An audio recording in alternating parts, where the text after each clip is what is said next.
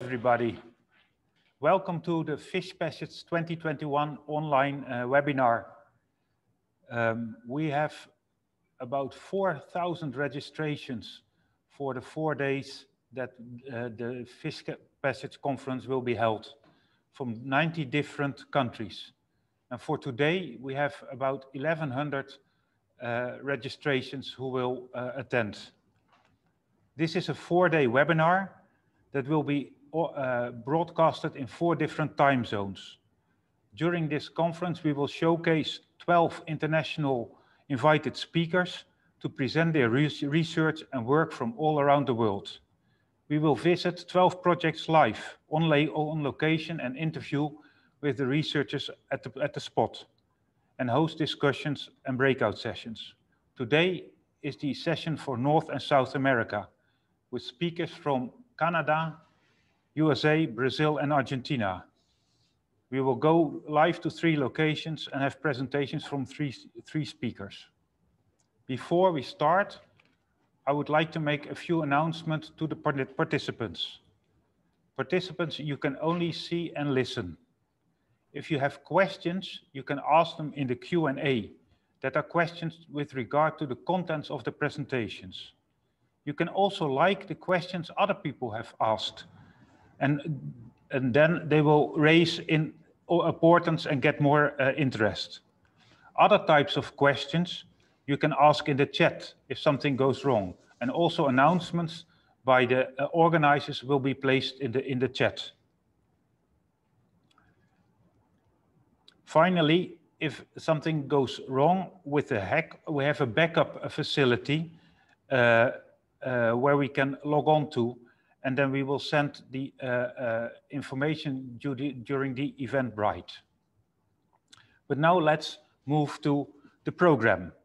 Here next to me is my special guest, Mrs. Avine Fokkens. She is Vice Governor of the province of Frysland in the Netherlands. She has a broad portfolio, in particular with traffic and infrastructure. At this moment, we are on the Afsluitdijk, which is a long dike between separating freshwater and marine waters. And also, in this dike, there will be an innovative fish migration facility realized, about which she will say more. The Netherlands, she says, the Netherlands is great at water management, and the fish migration river is another striking example. Fish will be allowed to move from marine to freshwater and back. An inventive solution. And she will now tell more about this project. The floor is yours, Mrs. Fokkens. Yes, thank you very much. Yes, good afternoon and welcome to the 2021 Fish Passage Conference from the Afsluitdijk in the Netherlands. My name is Avine Fokkens and I am a Vice Governor of the province of Frysland. And it is with great pride that I welcome you all to this digital conference. A special welcome to the viewers of the live stream in North and South America, on which this first day is focused. I'm pleased to see that the topic of fish migration is gaining more and more attention internationally. Working together and sharing information is, in my view, the best way to find solutions to barriers that blocks fish swimming routes. We are hosting the Fish Passage Conference on the Afsluitdijk today and tomorrow because we are working here on a major and innovative solution to help fish migrate from the sea to the freshwater ecosystems. The last 2 days of the conference will be broadcast from the Haringvliet, which is in the west of the Netherlands. Together, these 2 projects, Afsluitdijk and Haringvliet, form the main entrances and exits of the Rhine River Basin. So now I am on the Afsluitdijk, a special dam in the Netherlands, connecting the provinces of Friesland and North Holland since 1932. For those who are not familiar with the Afsluitdijk, it is a dam with a road for cars, cyclists and walkers of 32 kilometers right through the water. And it can be seen from space. We, the Dutchmen, are quite proud of this dam. But while the Afsluitdijk protects the Netherlands against floods and connects parts of the country, the fish population benefits considerably less from this intervention. Not only did a fish-rich estuarine water environment disappear, the closure also created an impossible obstacle for fish such as salmon, eel, and smelt. Because of the Afsluitdijk, these migratory fish could no longer swim from the marine Wadden Sea to the freshwater IJsselmeer and back. High time to restore this. A decade ago, in 2011, a number of people from the Water Sea Association and the anglers or professional fishermen came up with a plan to do something about this. A hole in the Afsluitdijk was the solution. And that was actually very strange. For many centuries, the Dutch have been building dikes and dams to protect the Netherlands against high water. Now, a hole in the dam will be needed to give the fish free rein again. The idea for the fish migration river was born. With this idea, sketched on the back of a beer coaster, they knocked at the door of the province of Friesland. We were enthusiastic. At first, we had carried out a feasibility study. Fortunately, the results were positive. With this, we as a province adopted this project. The government, owner of the Afsluitdijk, also had to think and calculate very carefully whether this was possible. In the end, they agreed to make a hole in the dam for the fish. It was just at the right time, as climate change made it necessary for the government to make the Afsluitdijk stronger and higher. Then we had to look for money. The Dutch postcode lottery, a lottery with many charities, including nature projects, quickly pledged the first millions. Money was also released from national and European subsidies, such as the Wadden Fund and LIFE. The government is also helping out. Ultimately, this project will cost around 55 million euros. After that, many studies were conducted and draws made. Experts from all over the world have looked on and through along with us. Nowhere else in the world is there a project of this scale. The permanently open connection between salt and fresh water starts flowing as soon as the tide goes out. The fresh water of Lake IJsselmeer then flows through the fish migration river into the Water Sea and attracts fish to the opening with the special smell and taste of the Rhine. As soon as the tide comes in again, the rising water flows into the 4 kilometers long river. We now have a beautiful design that meets the requirements of both ecology and safety. We also want to make this project accessible for research, knowledge sharing, and science. Partly thanks to the World Fish Migration Foundation, our project is receiving internationally worldwide attention, and rightly so.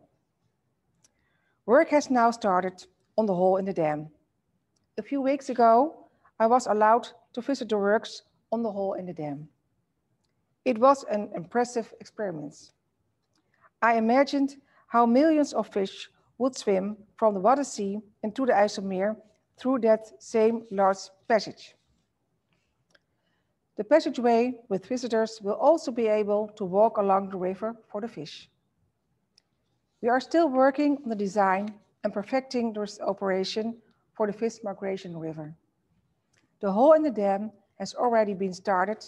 It will take at least another year. After that, we expect it to be in 2022, we will continue building the river for the fish in the IJsselmeer and the Waddenzee. We hope that the first fish will swim through this unique fish migration river in early 2025.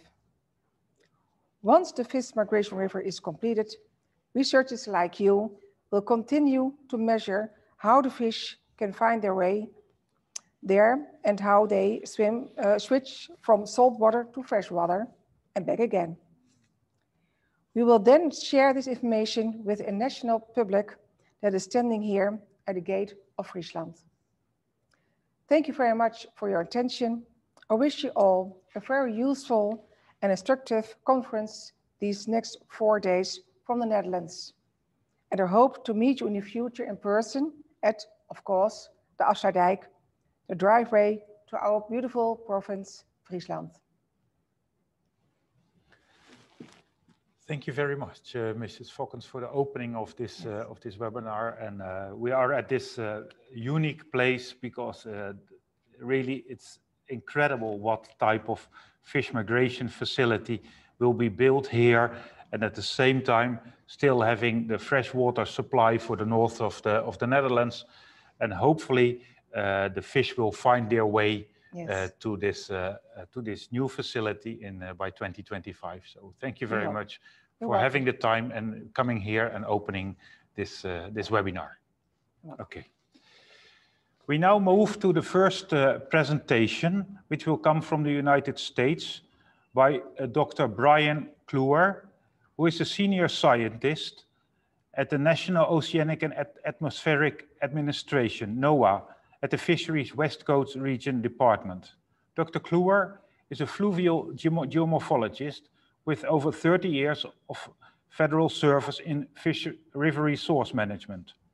Before joining the National Marine Services in 2000, his focus area within the US National Park Service included re-regulating major dams in the Colorado River Basin to improve ecosystem functions, and planning, monitoring dam removals across the West, notably the Elwha River dams. Since joining the National Marine Services in 2000, his focus has been divided between planning and implementing several dam removal projects and improving river restoration science and practice to support the recovery of threatened and endangered salmonids. Today he will give a presentation with the title Adding Dimensions to Fish Passage Considerations, Stage 0, a new concept and recent advantage in floodplain restoration. The floor is yours, Dr. Kluwer. Thank you. It's a pleasure to be here today. Let me see if I can get all the technology to work.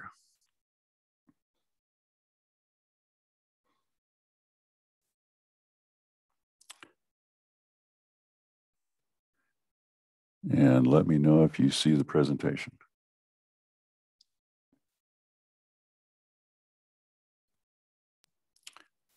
Do you see my presentation? No, not yet. Not yet?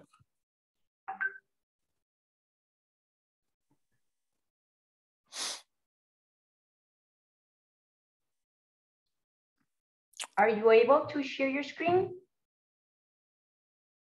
Yeah, maybe I needed to hit one more button. Sorry about that. Perfect. All right, let's see what we've got. Is that my title slide? All right, thank you. Get started here. Good morning from Idaho and happy solstice, everyone. And thanks for tuning in today. I'm really excited to share this presentation with you at the 2021 Fish Passage meeting.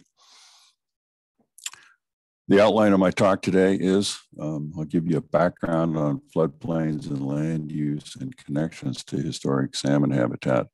It is from my centric view of the US, and I suspect you're far ahead of us in many ways in the old world. So I hope to learn a lot today from you. I'll then give a conceptual geomorphic and ecosystem model, the stream evolution model, and through that I'll explain the concept of stage 0 conditions, which might be a new term to some of you. Then I'll show you 2 implementation examples of valley resetting projects to immediate stage 0 conditions in Oregon. And I'll wrap up my presentation with a discussion of connectivity in the context of the salmon life cycle. So we've all been working on dams, diversions, and other channel constructs that are barriers to fish migration, and they close off miles of habitat and watershed inputs. And fish passage efforts have rightly focused on removing barriers to the in-channel network and reconnecting blue line stream length. I've worked my whole career on dam removal projects, and many of you have as well. But in addition to channel barriers, there are extensive levees or road embankments and channel stabilization measures along nearly every river in arable valleys worldwide. These lateral barriers disconnect rivers from their former floodplain ecosystems. This 2016 paper by Hauer and others is a good summary of ecological differences between developed and undeveloped alluvial valleys. The illustration shows the complexity of the shifting habitat mosaic and the biophysical interactions among organisms, stretching from microbes to apex predators, such as grizzly bears in this diagram. For the rest of my presentation, you'll see why I think it's important that fish passage efforts add dimensions to include connectivity to land use outside the channel. The scale of human hydromodification of Earth's alluvial valleys is hard for many people to comprehend, even people who work in our field. And often there is little documentation of the changes over time.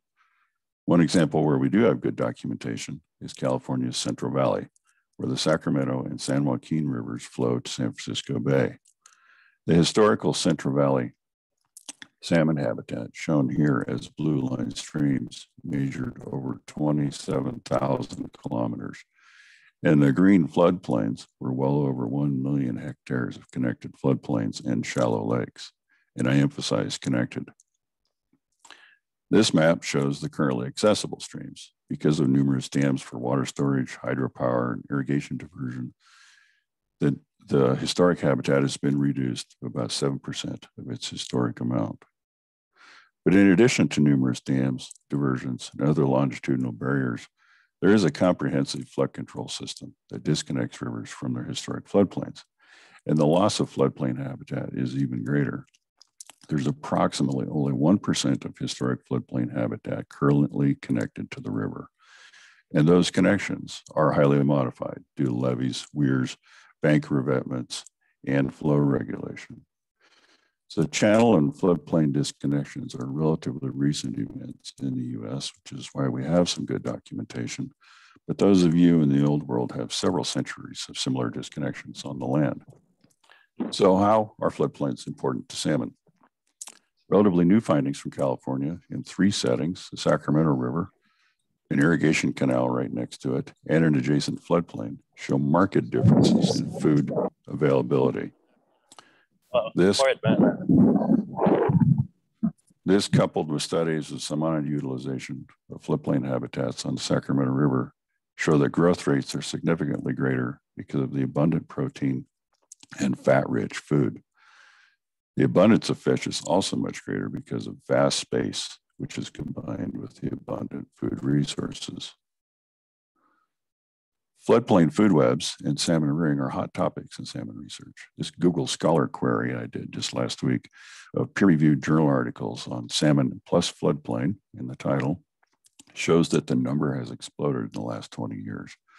Already in the first half of 2021, there are over 2,000 new papers. So as a geomorphologist working on river restoration to support salmon recovery, I became increasingly aware that the way restoration projects were typically conceptualized was holding back floodplain restoration. Channel conveyance capacity is a common design parameter used in river restoration, and common design practices assume a single thread channel conveying the 1.5 to 2 year flow with floodplain connection beginning at that elevation. I teamed up with Colin Thorne from the University of Nottingham to write a paper that we hoped would bring more attention to the floodplains that rivers occupied, instead of just focusing on river channels and channel improvements. In our paper, we built upon the channel evolution model that had been used successfully for 4 decades to help explain channel changes due to disturbance. The channel evolution model's starting point was a single thread channel in dynamic equilibrium or stability. A disturbance occurs that causes bed erosion, such as straightening or riparian clearing, base level lowering, increased runoff, dam building, and that triggers incision, which is their phase 2. And after phase 3, widening of the banks have relaxed into phase 4, and deposition on the bed sets up an inset floodplain, and a riparian fringe develops inside the channel trench. Phase 5, which is a new, lower, relatively stable condition, is the endpoint in their model. This evolution can be observed at a location over decade to century timescales. The evolution can also be observed along the channel, and this allows the substitution of space for time, which is a useful tool for understanding site history and for predicting future channel changes at a site. So our model added an incised but stable 3S, which is very common and often the result of former restoration work. The S is for stability, incised but stable, and a successor stage 7 from the literature. Then we added a fully evolved stage 8 because given time, stage 7 can evolve further. And we added a truly pre-disturbance stage that we called stage 0. That's where the term comes from. We simply backed up one from stage 1. So stages 0 and 8 have a network of small channels and even no channel at all in some settings. The anastomosing term means a network of islands and channels interacting with and moderated by vegetation.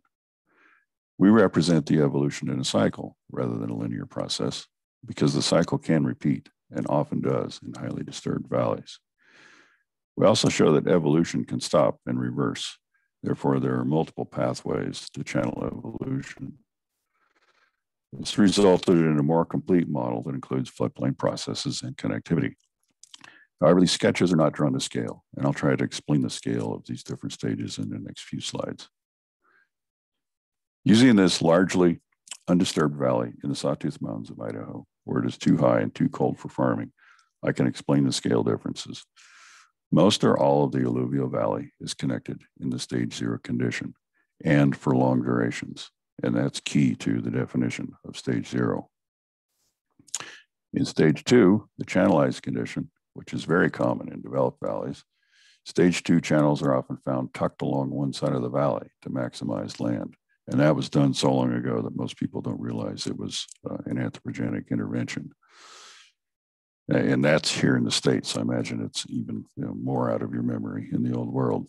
It has a narrow riparian belt and the valley is disconnected except during large floods. Stages 3 through 6, the incised and widening stages, also have high channel capacity, so the valley is dry and the floodplain is disconnected except during large floods. There may be remnant floodplain channels that are seasonally wet.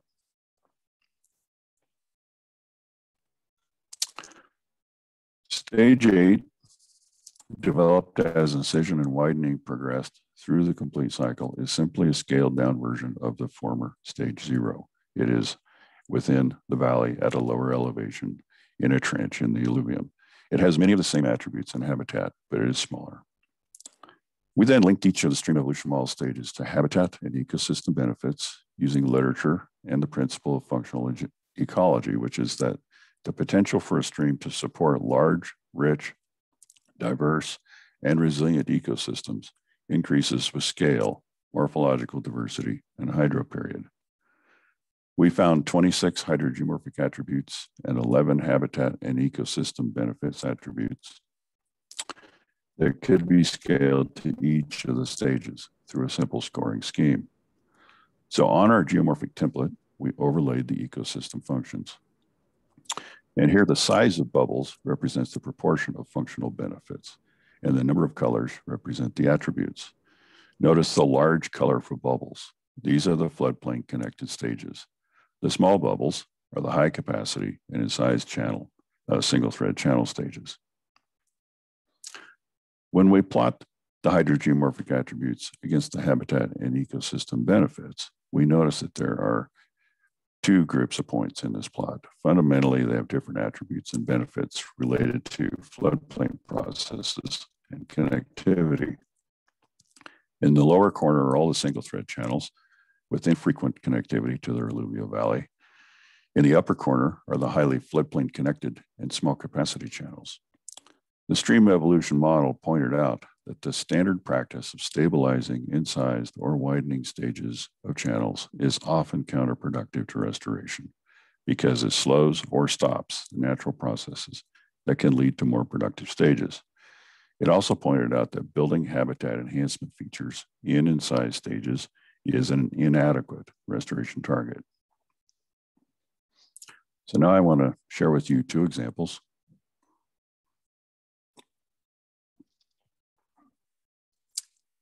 Of restoration projects that were designed to immediately deliver stage 0 conditions.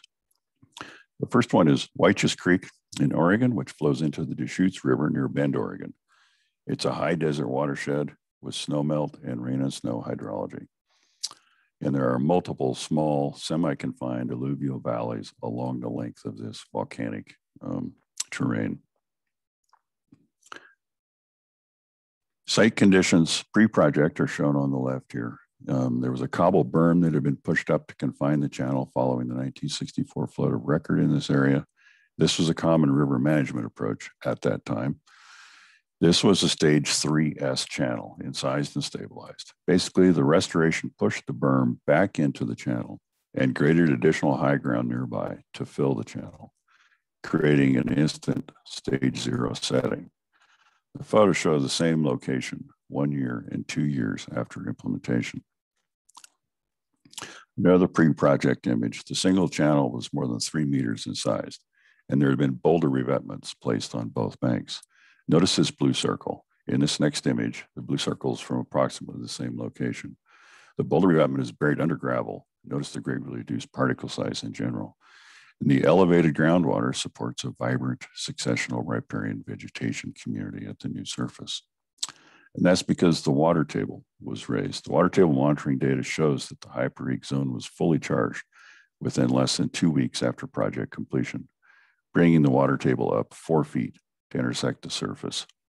And that happened even during late August, despite low stream flow. So my contribution to this project was I was able to estimate habitat delivery by applying two-dimensional hydraulic modeling to this project because there was LiDAR digital elevation models collected before and after the project was implemented. There's also a nearby flow gauge with a lengthy record, and that allowed me to model a range of flows spanning from common summer base flow to the 100-year flow. There are many more images than I can show you, so we'll quickly look at a few pairs of model output. On the left, in each of these next several images, is the pre-project velocity field, and on the right is the post-project velocity field. The velocity scale is in the lower right, where blue is less than 1 foot per second, and red is up to 2 feet per second. I display this range because I use it later to quantify suitable rearing area. These results shown here in this image are for a winter base flow with recurrence interval of less than 1 year. Notice that flow is entirely confined to the single thread channel in the pre-project, but there's a network of channels that are active in the post-project. This little bit higher flow with recurrence interval of 1.65 years is a common small winter storm flow. Notice that most of the pre-project channel is still confined to a single thread channel, and the velocity is getting into the orange and red range. It's getting relatively fast. There are a couple of small overflow channels that are just becoming connected. The post-project condition has a much larger wooded area, a network of channels, and much lower velocities. The pattern continues as flow increases. This is the 2.35 recurrence interval. And at the 3-year recurrence interval flow, the pre-project channel remains largely confined to the single thread channel, and the velocities exceed 2 foot per second, or they're off to scale. While there's an ever-expanding wooded area with diverse flow velocities that are present in the post-project. So this is the 100-year flow. It's not particularly relevant to fish because they're such rare events, but you can still see that the post-project still has very large suitable habitat area. All right, so let's compile these results. I modeled many more flow levels than I've been able to show you here today in order to create these curves of habitat versus discharge. This graph shows how rearing habitat relates to discharge, where the blue line is the pre-project and the orange line is the post-project results. If we zoom in on the period where 90% of the flows occur, you'll notice how the pre-project, the blue line, loses rearing area as common winter flows occur between 50 and 150 CFS.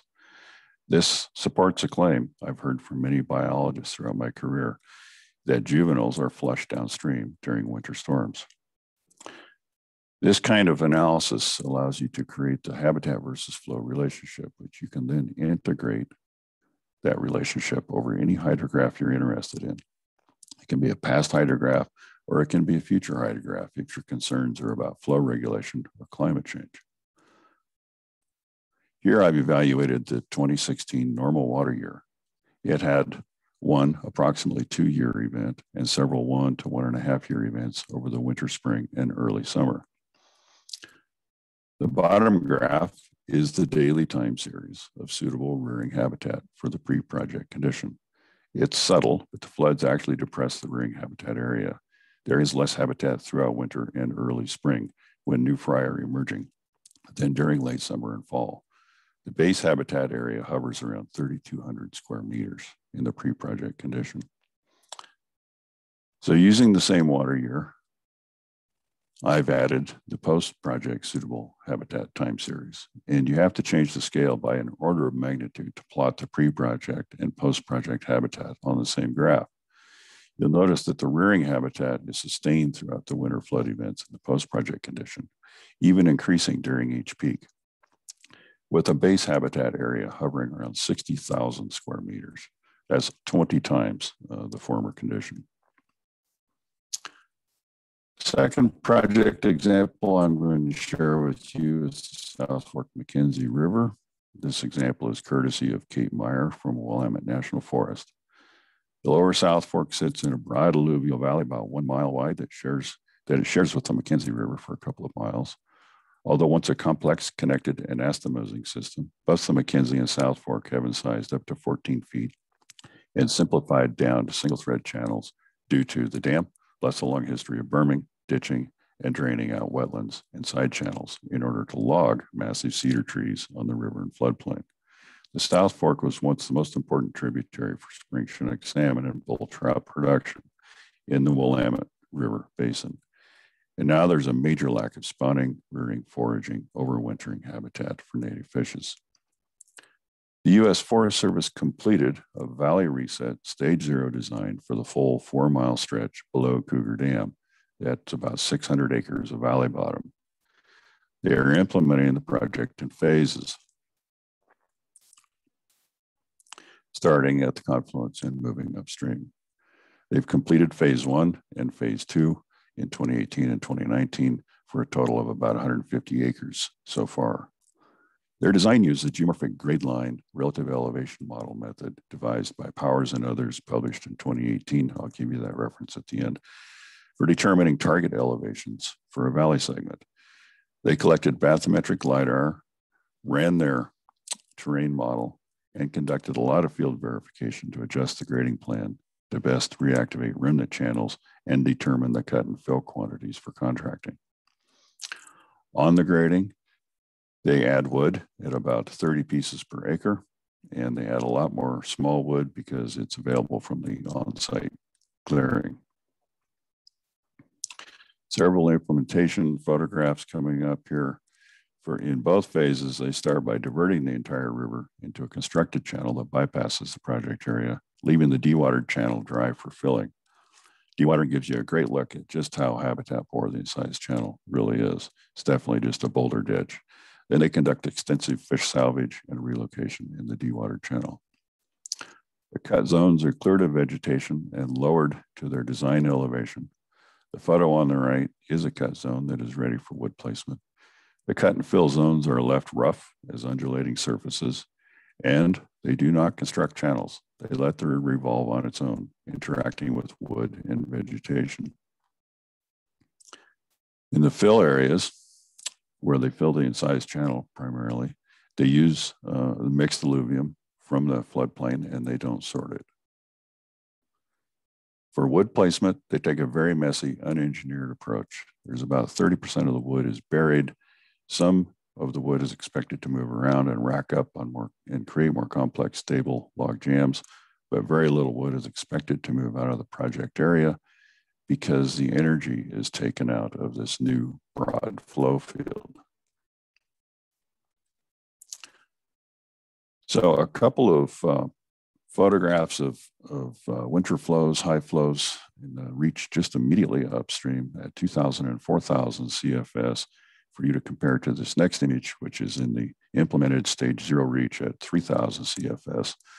And the difference in habitat is really like night and day. Everywhere in the post-project, there is mellow habitat, whereas in the pre-project image, there's probably no habitat for juveniles in that wetted area.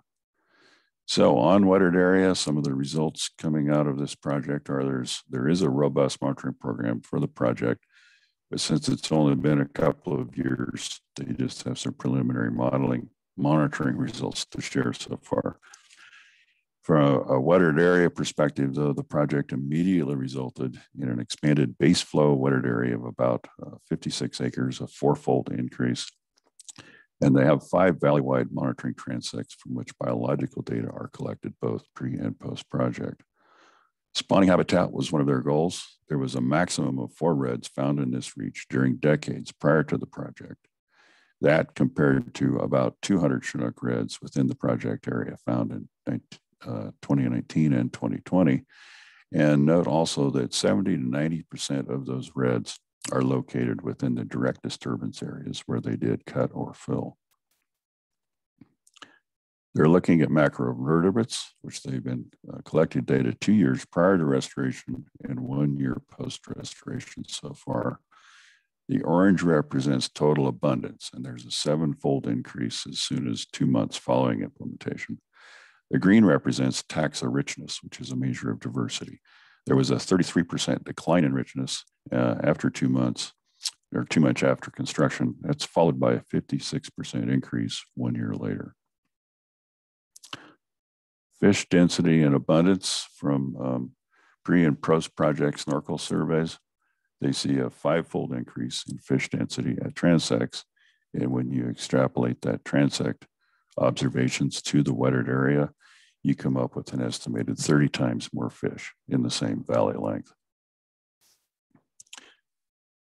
Growth rate and fish condition look very promising. Hook and line snorkel surveys show high juvenile Chinook growth rates. These are 9-inch juvenile Chinook. The Forest Service is currently undertaking a juvenile Chinook study with Oregon Department of Fish and Wildlife, but they haven't collected enough data to share any of it yet. Yeah. Brian, yes. Are you almost done? I have only 3 slides left. Thank you very much. So one of the attributes of stage 0 or high floodplain connectivity is supposed to be resilience to wildfire.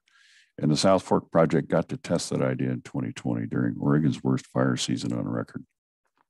In under 36 hours, more than 150,000 acres burned.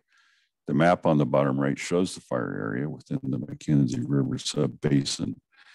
Those areas in red have over 75% vegetation mortality. This was a very fast-moving hot fire that consumed nearly everything in its path. The South Fork project area, which I've just shown you, was right at where that star is, at the head of this burned area. Kate was on the fire crew, and she stopped by the South Fork project a couple of times during the event. Some observations from Kate. I'll just quote her here. In contrast to what I had been seeing elsewhere, it looked like an oasis. It was the only place where we actually saw and heard birds for weeks to come.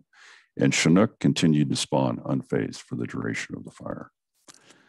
And this is what that project looks like this spring, 6 months post-fire. So I'm wrapping up here, and I'm going to use the salmon life cycle to try to bring some context to this. So the simple math of salmon life cycle transition survival rates lets us put the habitat connectivity issue into a population context, which we need to guide effective restoration.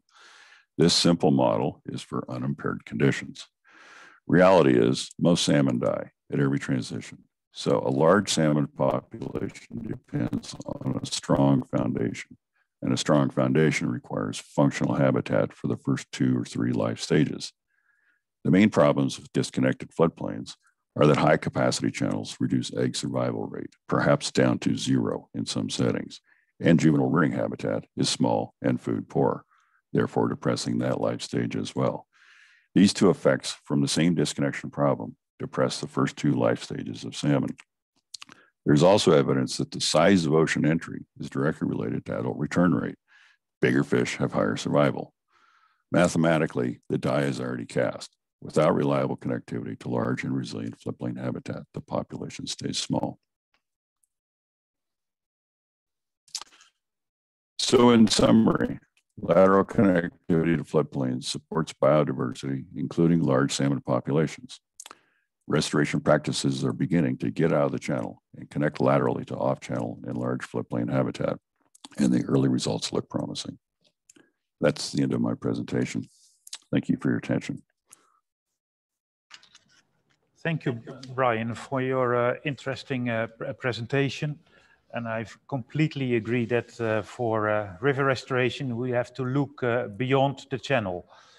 There's room for one question. And here, Ruben here besides me is looking at the Q&A whether there are any questions. Ruben, do you have a question for Brian? All right. So thanks for the talk and hi from me. We do have questions. There will be one. We have time for one. And this concerns the lateral connectivity that's benefiting from barrier removal. So the removal of transversal barriers do not only reestablish longitudinal connectivity and vertical connectivity and temporal connectivity, but also lateral connectivity. And we would like to know why.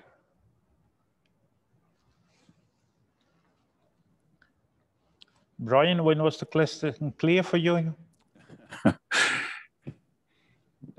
Can you parse that down? The last part really stumped me. Whether dam removal also improves the lateral connectivity with the channel and the floodplains.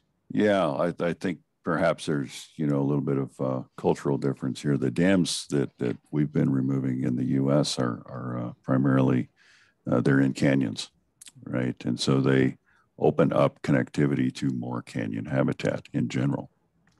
And I noticed from your introductory talk, your introductory speaker, that you're talking about dams in the Netherlands on huge floodplains and estuaries. So you already are working in that lateral dimension when you're looking at dams like those. Okay. Okay, thank you, Brian. Thank you very much for giving this first opening presentation at the conference. I did find it a very interesting presentation, and I also saw compliments for you in the chat. Now we move to an interview that is for something different.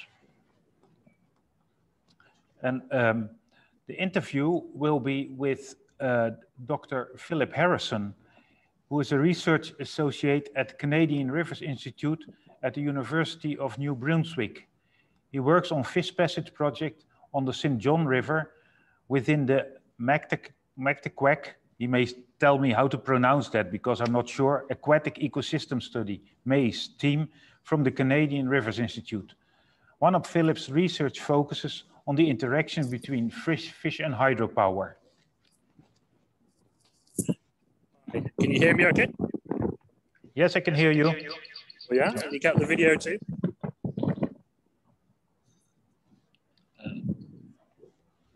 Okay.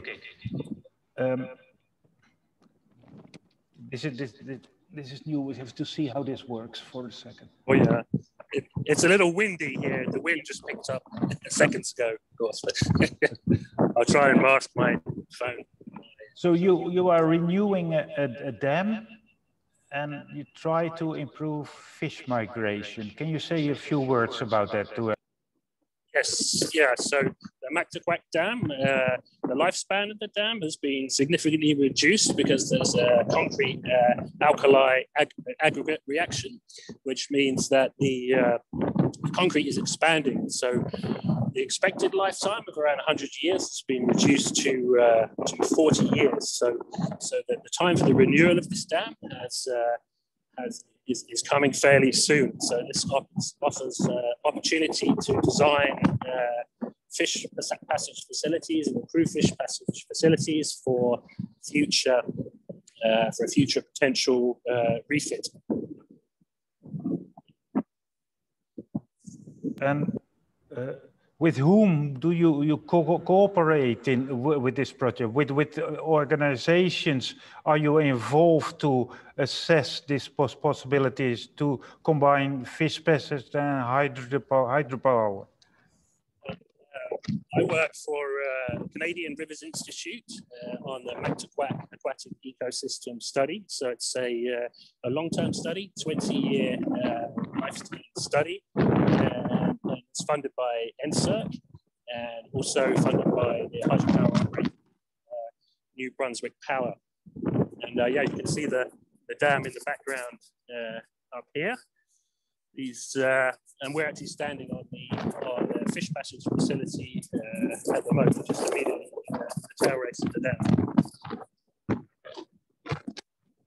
A lot of local interest, or is it national interest to this the project? How are the local people connected to your project? Well, we work with First Nations partners too, and we work for a university. So it's scientific research, but all of our research is related to that community, definitely. Yes. Okay, I couldn't completely hear your answer due to the wind in your microphone. Okay, I'm turning around this way. Yeah, it's suddenly, always when you're in the field, you expect the unexpected, and it suddenly became very windy. But yes, yeah, we work with the local regulatory agency, which is Fisheries and Oceans Canada, and these guys are the guys that actually operate the fish passage facility here. Mm-hmm. And we work with NB Power, which is a government crown corporation, so they're a public corporation too. And then we're involved with many First Nations and conservation groups in the area. Okay. I can hear you much better now. That is okay. I'll stay facing this way. Philip. Okay, thanks. How many different fish species use this fish passage? Is it only a single species, or are it multiple species that use it? We have 52 species here in the Lower St. John River, but the fishway itself is actually only the upstream fishway is used just for 3 species: Atlantic salmon, blueback herring, and Atlantic alewife. It's currently operated for just particularly for those 3 species, the alewife and the blueback, known collectively as Gaspereau. Each year we get a very large run here in the St. John River, and around 2 million, I think this year around 2 million fish have been moved through the fishway into the hopper and then trucked upstream. And I think if I turn around here, you can see the hopper up there. Mm-hmm. And you can see the entrance to the fishway down here. Hopefully you can see that. That's one of the entrances to the fishway.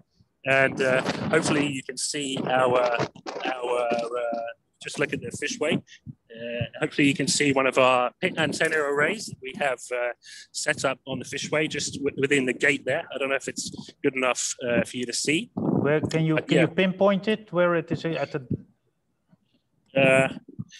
So there's an entrance to the fishway, and then you can see there's plastic tubing that goes round. That's a large 20-foot pit antenna. And so we tagged 6,000 fish over the last 2 years downstream of here. And then when fish swim into the fishway, we can detect them at that antenna over there. And then there's multiple gates. There's 5 gates down there for entrances to the fishway. And then fish swim up through the fishway and under here. Sorry, I'm just walking across. And they turn back round. And then if you, hopefully you can see down there, you can see another one of our antennas, Yes, which I is can at see it. Yes. the entrance to the crowding pool. So we can use these antennas to determine the passage efficiency and attraction efficiency of the fishway. Although the fishway has been operated for since 1976, I believe. This is really the first study that's actually looked at the efficiency of the fishway. In the past, they know how many fish they move upstream, but previously didn't know what proportion of fish that arrive at the dam actually make it into the fishway. And in the fishway down there now, I don't know if you can actually see, but there's tons of Gasparo swimming around down there. Yeah. Right now, you can see them down there. Yeah. And so our plan is to use this pit tagging array in addition to some other studies, including our fine scale telemetry studies, to see how well this fishway is working now and look at the influence of hydropower operations. So the turbines flows, you can see come down here that there's just one turbine on at the moment. But we're interested to see the influence of these turbine flows on attraction and movement into the fishway. Yeah. Okay. Thank you, Philip. No problem. It is very interesting, but it's a short interview, so I have to stop. But it's really good to see things live also during this webinar. So thank you very much for your explanation and all the success with your work. Okay, bye-bye. Thank you very much. Thanks, bye. Cheers. What's next? Okay, now,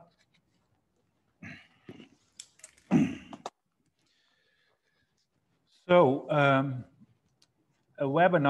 this webinar would not have been possible without sponsors.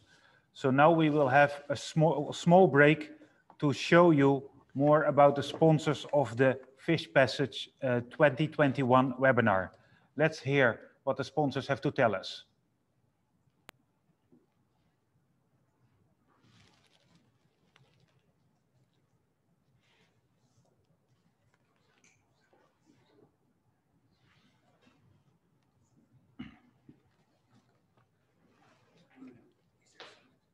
You want one? You want some?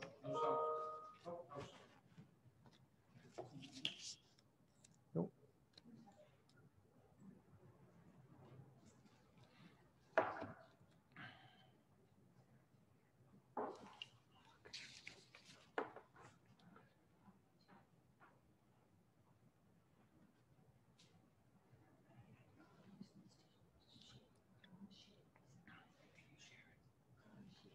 The sound? I don't hear anything.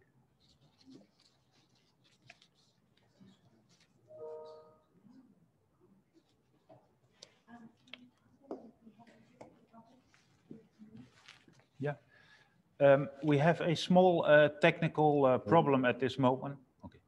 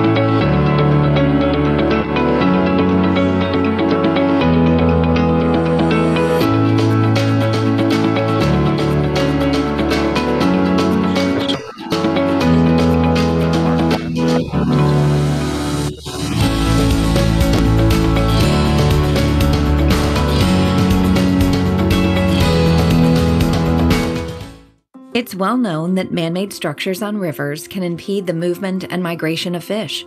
So studying how fish behave around dams and other facilities is vital to understanding the impact of these structures. However, these studies are extremely challenging and complex. That's where InnovaSea comes in. Using our innovative fish tracking technology, our experts can handle every aspect of a research project to help companies meet their regulatory requirements. Get in touch with us today to learn more. Eel is a species synonymous with our inland waterways, yet numbers have decreased drastically. Fish migration is crucial for the life cycle of eel. We have developed a monitoring device for glass eels and elfers called Elfie. Elfie has already proven itself as a successful monitoring device at more than 35 locations. Monitoring with Elfie is cost efficient and active 24/7. This standardized monitoring enables identification of trends and changes.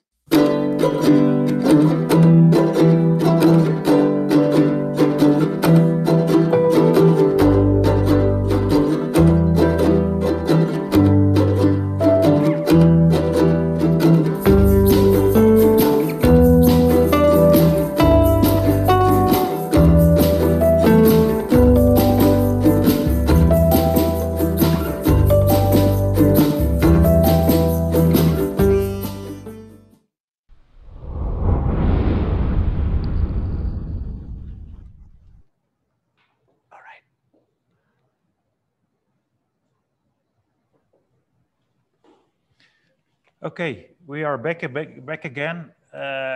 Apologies for the small hiccups. It's the first day, but we will share everything with you, and it will perhaps take the program to last a few minutes extra. But I hope you understand, and we will improve during the course.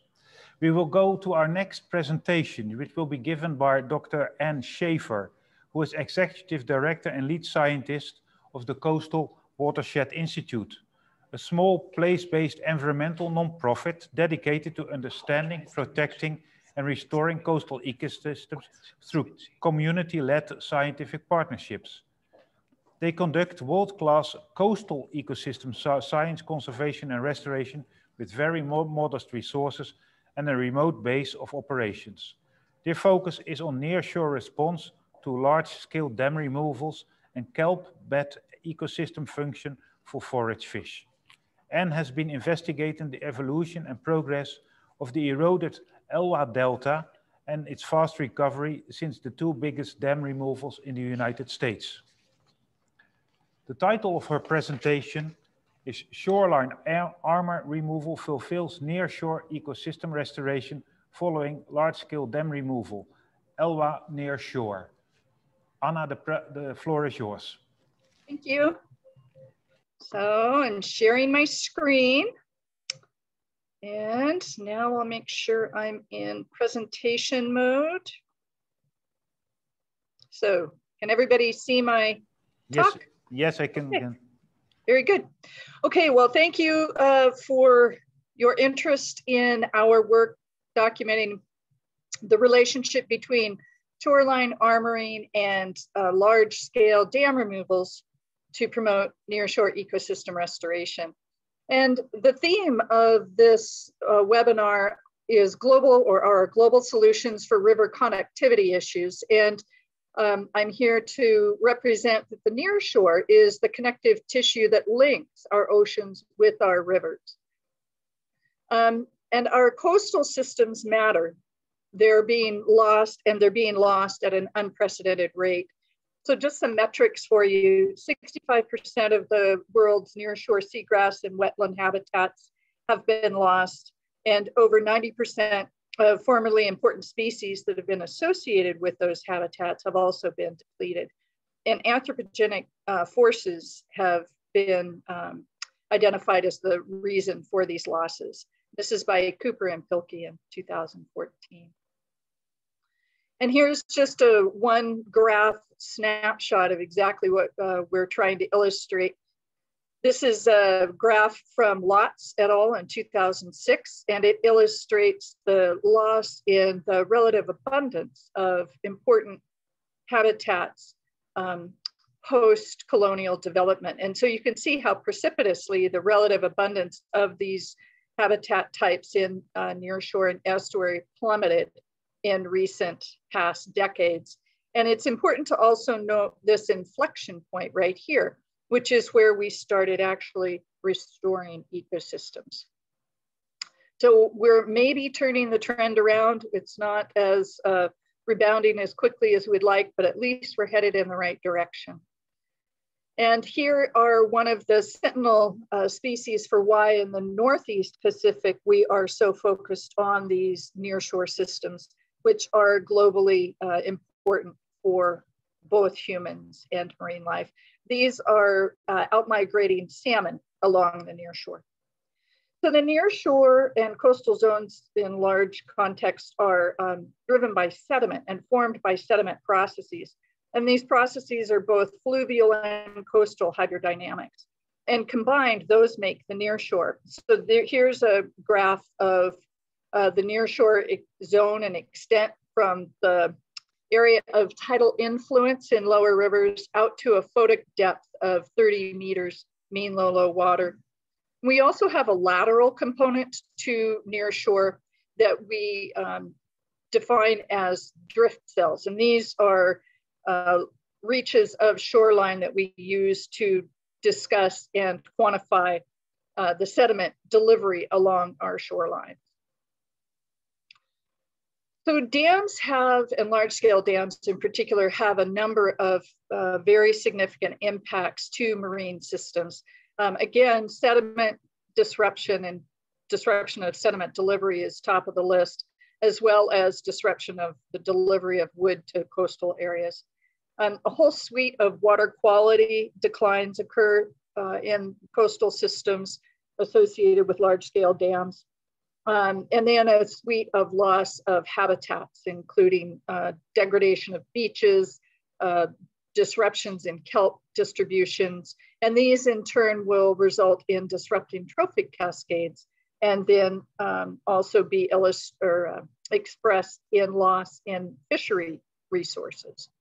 So not surprising to anybody, dam removals are becoming an increasingly important tool for our ecosystem restoration. And in the United States, the average age of dams is 58 years, almost 60 years now. So as these dams outlive their intended life, removing them is becoming more and more important. This is a graph that illustrates the welcome trend in the removal of dams in the United States. So we're happy to see this and want to see this continue. So for these dam removal projects, the watershed ecosystem restoration associated with the dam removals have been the focus of much effort. But the nearshore ecosystem restoration from dam removals has been largely understudied. And so that's where we have focused much of our efforts. And we are located in the northwest corner of the United States, and our work has focused on the Elwha River. And the Elwha River is located on the northwest corner of Washington State, and it is in the Olympic National Park. And so the majority of the river has federal environmental protection. And the dam removals in the Elwha are the largest dam removals that have occurred to date in the world.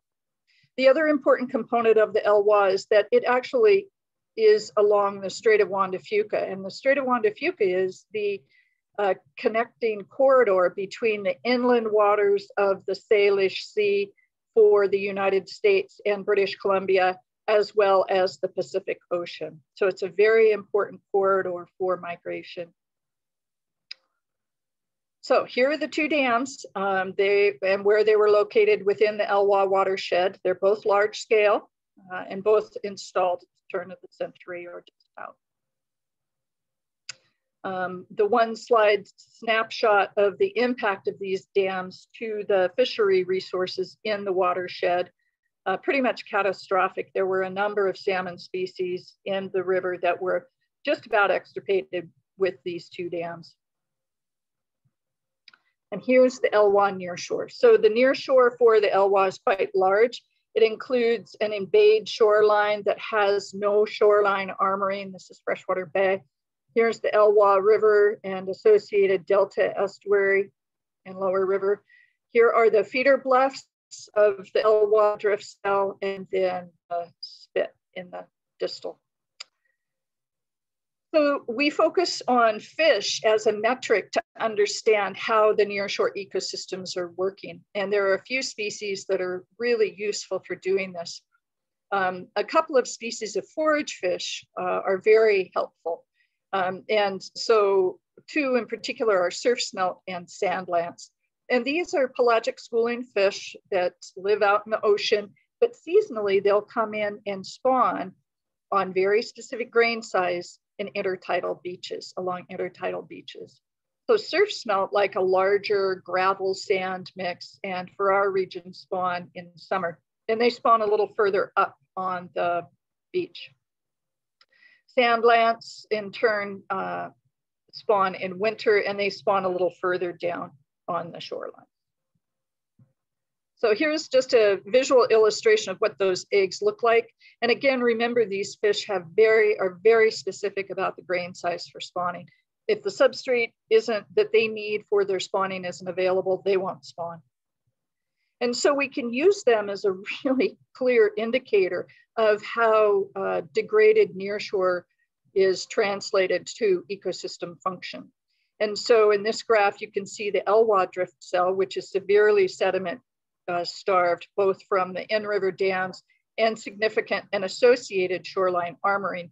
And look at the forage fish distribution, spawning distribution, relative to a comparative drift cell that has very little shoreline armoring and no in-river dams.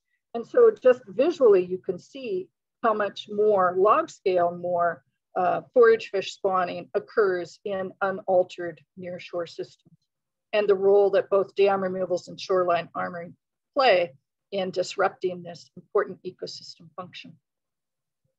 Another area of interest is, of course, the estuary. This is the Elwha river mouth in the 1950s. So, you know, some 50 years after the dams had been installed. And you can see that it's not one river mouth, but two. It's very heavily vegetated. It's quite stable. And there's this persistent bar along the mouth. This is the same delta in 2010, right before the dam removal started. And you can see it's very much reduced. There's only one very incised channel. The delta is much reduced. There are persistent water quality problems associated with the remaining features. So a very degraded estuary. So the dam removals in the Elwha began in 2011, and the majority of the work ended in 2014. And it's really important to note as we have this conversation that none of this would have occurred without the lower Elwha Clallam tribe, who have their usual and accustomed area in the Elwha watershed and are central to the river and its ecosystem. So here are the two sites before and after Elwha and Glines Canyon dams. So between the two dams, there was about 21 million cubic meters of material stored behind the two dams. And of that, approximately half was predicted to be delivered to the near shore. And that was predicted to have occurred within 5 years of dam removal. And here's just a one slide snapshot to give you a visual of the size and the scale of the project that we're talking about. It was pretty remarkable. So this is what a nearshore looks like when you have that scale of a ecosystem restoration in an associated watershed. This is the Elwha Delta in 2015, I believe.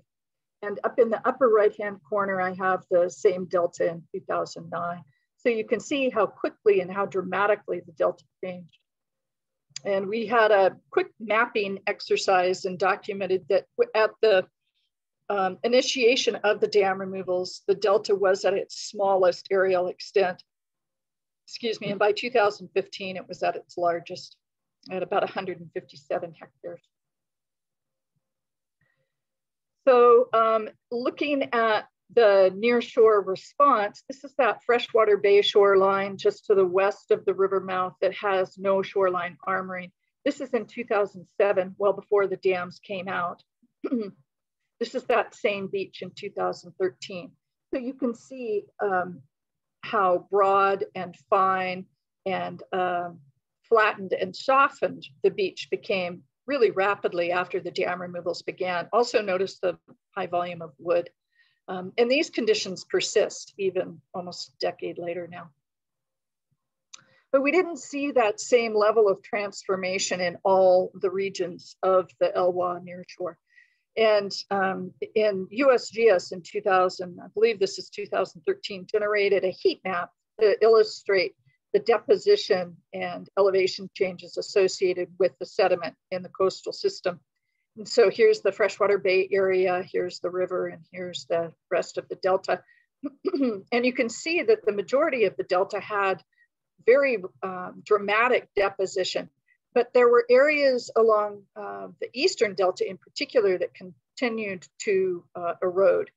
And so our biologist, restoration biologist, Jamie Michel, went in a workshop that CIWI was sponsoring, overlaid the riprap distribution with this heat map and illustrated immediately the role that the shoreline armoring was playing in disrupting sediment distribution to this reach of the Elwha Delta. And this just gives you another visual of the extent of where the riprap or shoreline armoring was. So in 2016, we generated a couple large grant funding sources and pulled just about 7,000 cubic meters of large riprap or shoreline armoring from almost a mile of the Elwha River East Delta. So this is what the site looked like well before the project started in 2015. And this is what the same site looked like literally within a week of doing the work. So a pretty remarkable response in a really remarkable time period. We of course have a number of metrics that we've been monitoring associated with both the dam removals and the shoreline armoring removals. I'm only going to touch on a few of these just to illustrate what we've seen. So again, just for orientation, here's the Elwha drift cell again. Freshwater Bay is the shoreline that just received the dam removal sediment. There was no shoreline armoring in Freshwater Bay. The Elwha River mouth and Delta, West Delta in particular. The East Delta, which is where all the shoreline armoring was removed. So here are just some illustrative graphs. These are the vertical elevations of the site. This is Freshwater Bay. And all of these will have two dates. There'll be the well, actually, on all of these graphs are going to be well after the dam removal ended. So 2016 and 2018 are the two years that are provided here. And so you can see the difference between 2016 and 2018 for Freshwater Bay for the vertical elevation, there really isn't that much of a change. The site does continue to broaden and flatten. There is some variability depending on where you are on the horizontal distance on the beach. But in general, the transition seems to be not that dramatic now, 8 years after dam removal. This is the area where we actually removed the shoreline armoring. And again, you can see this pretty immediate transformation. The armoring was removed in 2016. And so here you can see in 2018, the beach almost immediately grew and widened and flattened. What surprised us was how far down the beach we saw this translation in change. This is unarmored shoreline that was actually outside of the actual project area. And this is one of the areas we actually saw the most dramatic change in the beaches after we did this shoreline armoring removal. And by calculations, back to the napkin calculations, we estimate that removing about 7,600 cubic meters of armor resulted in about 46,000 cubic meters of natural beach replenishment.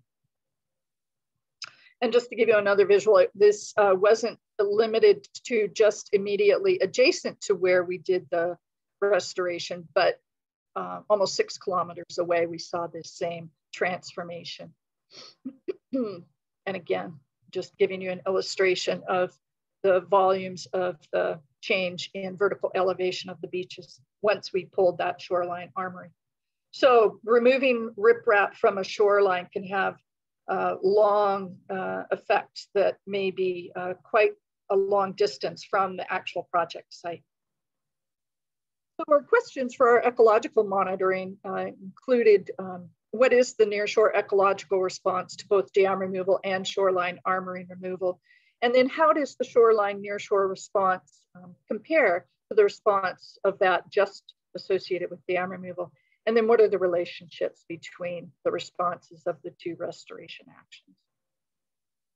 So again, I'm just going to provide one set of data.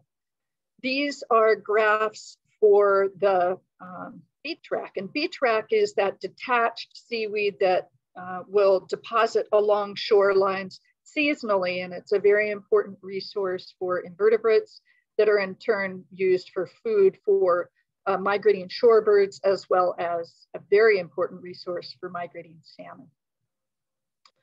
So the gray, the dark gray is 2016, the beige or light gray is 2018. And we looked at, and I'll illustrate 3 areas. The first, again, is that freshwater bay where we only had the dam removal sediment. There was no shoreline armoring removed. And again, this is after dam removal ended. So you'll see along that shoreline over the 2-year period between 2016 and 2018, we did see an increase in the beach rack cover at freshwater bay. Looking at the site where we actually removed the shoreline armoring, we noted that before we started the shoreline armoring, the beach rack distribution and cover was much lower than at freshwater bay, the area that had no shoreline armoring. We removed the shoreline armoring and saw this same trend in increase in cover at the restored site 2 years after we removed the armoring. However, we didn't see those same trends at our control area, and in fact, we saw just the opposite. Looking at our invertebrate populations in these beach rack communities, we confirmed again that both, as with the previous graph, that both the dam removal and the riprap removal have important roles to play in the nearshore ecosystem. And in fact, that every element of both the dam removals and the shoreline restoration actions were significant in restoring the Elwha nearshore. Okay, so let's move quickly to the surf smelt spawning. These are going to be a series of illustrations of the distribution of surf smelt along the Elwha dorsal. And I'm sorry, surf smelt eggs. These are just the eggs. Yep. Could you round up more or less? Yep. Okay. So here we go. These are the distribution of the eggs prior to the dam removal. This is during the dam removal, and then after we pulled that riprap. And so you can see that once we pulled that shoreline armoring, the distribution of the eggs in the Elwha drift cell extended dramatically. So in a nutshell then, large-scale dam removal projects are sediment engine projects, and nearshore is driven by sediment hydrodynamics. And large-scale dam removals provide significant relief along sediment-starved shorelines. But if there are impairments along that shoreline, that relief is going to be incomplete. You can restore shorelines after you've pulled out your large-scale dams, but you're going to be delayed in your ecosystem response. And as nearshore species and habitats are the cornerstone of our coastal watershed ecosystems, it's critical, therefore, to not dam in the first place or armor shorelines. And when you're in the dam removal restoration context, make sure that you include your nearshore in full consideration well before, or minimum concomitant with the dam removals. This is particularly relevant to Europe, and there's a new technique being developed in Holland that is coined as sediment engine, where large deposition of sediment is tracked into the nearshore, extremely expensive project. And the similarities in the visuals of doing that versus the sediment delivered to nearshore with the large scale dam removal are irrefutable.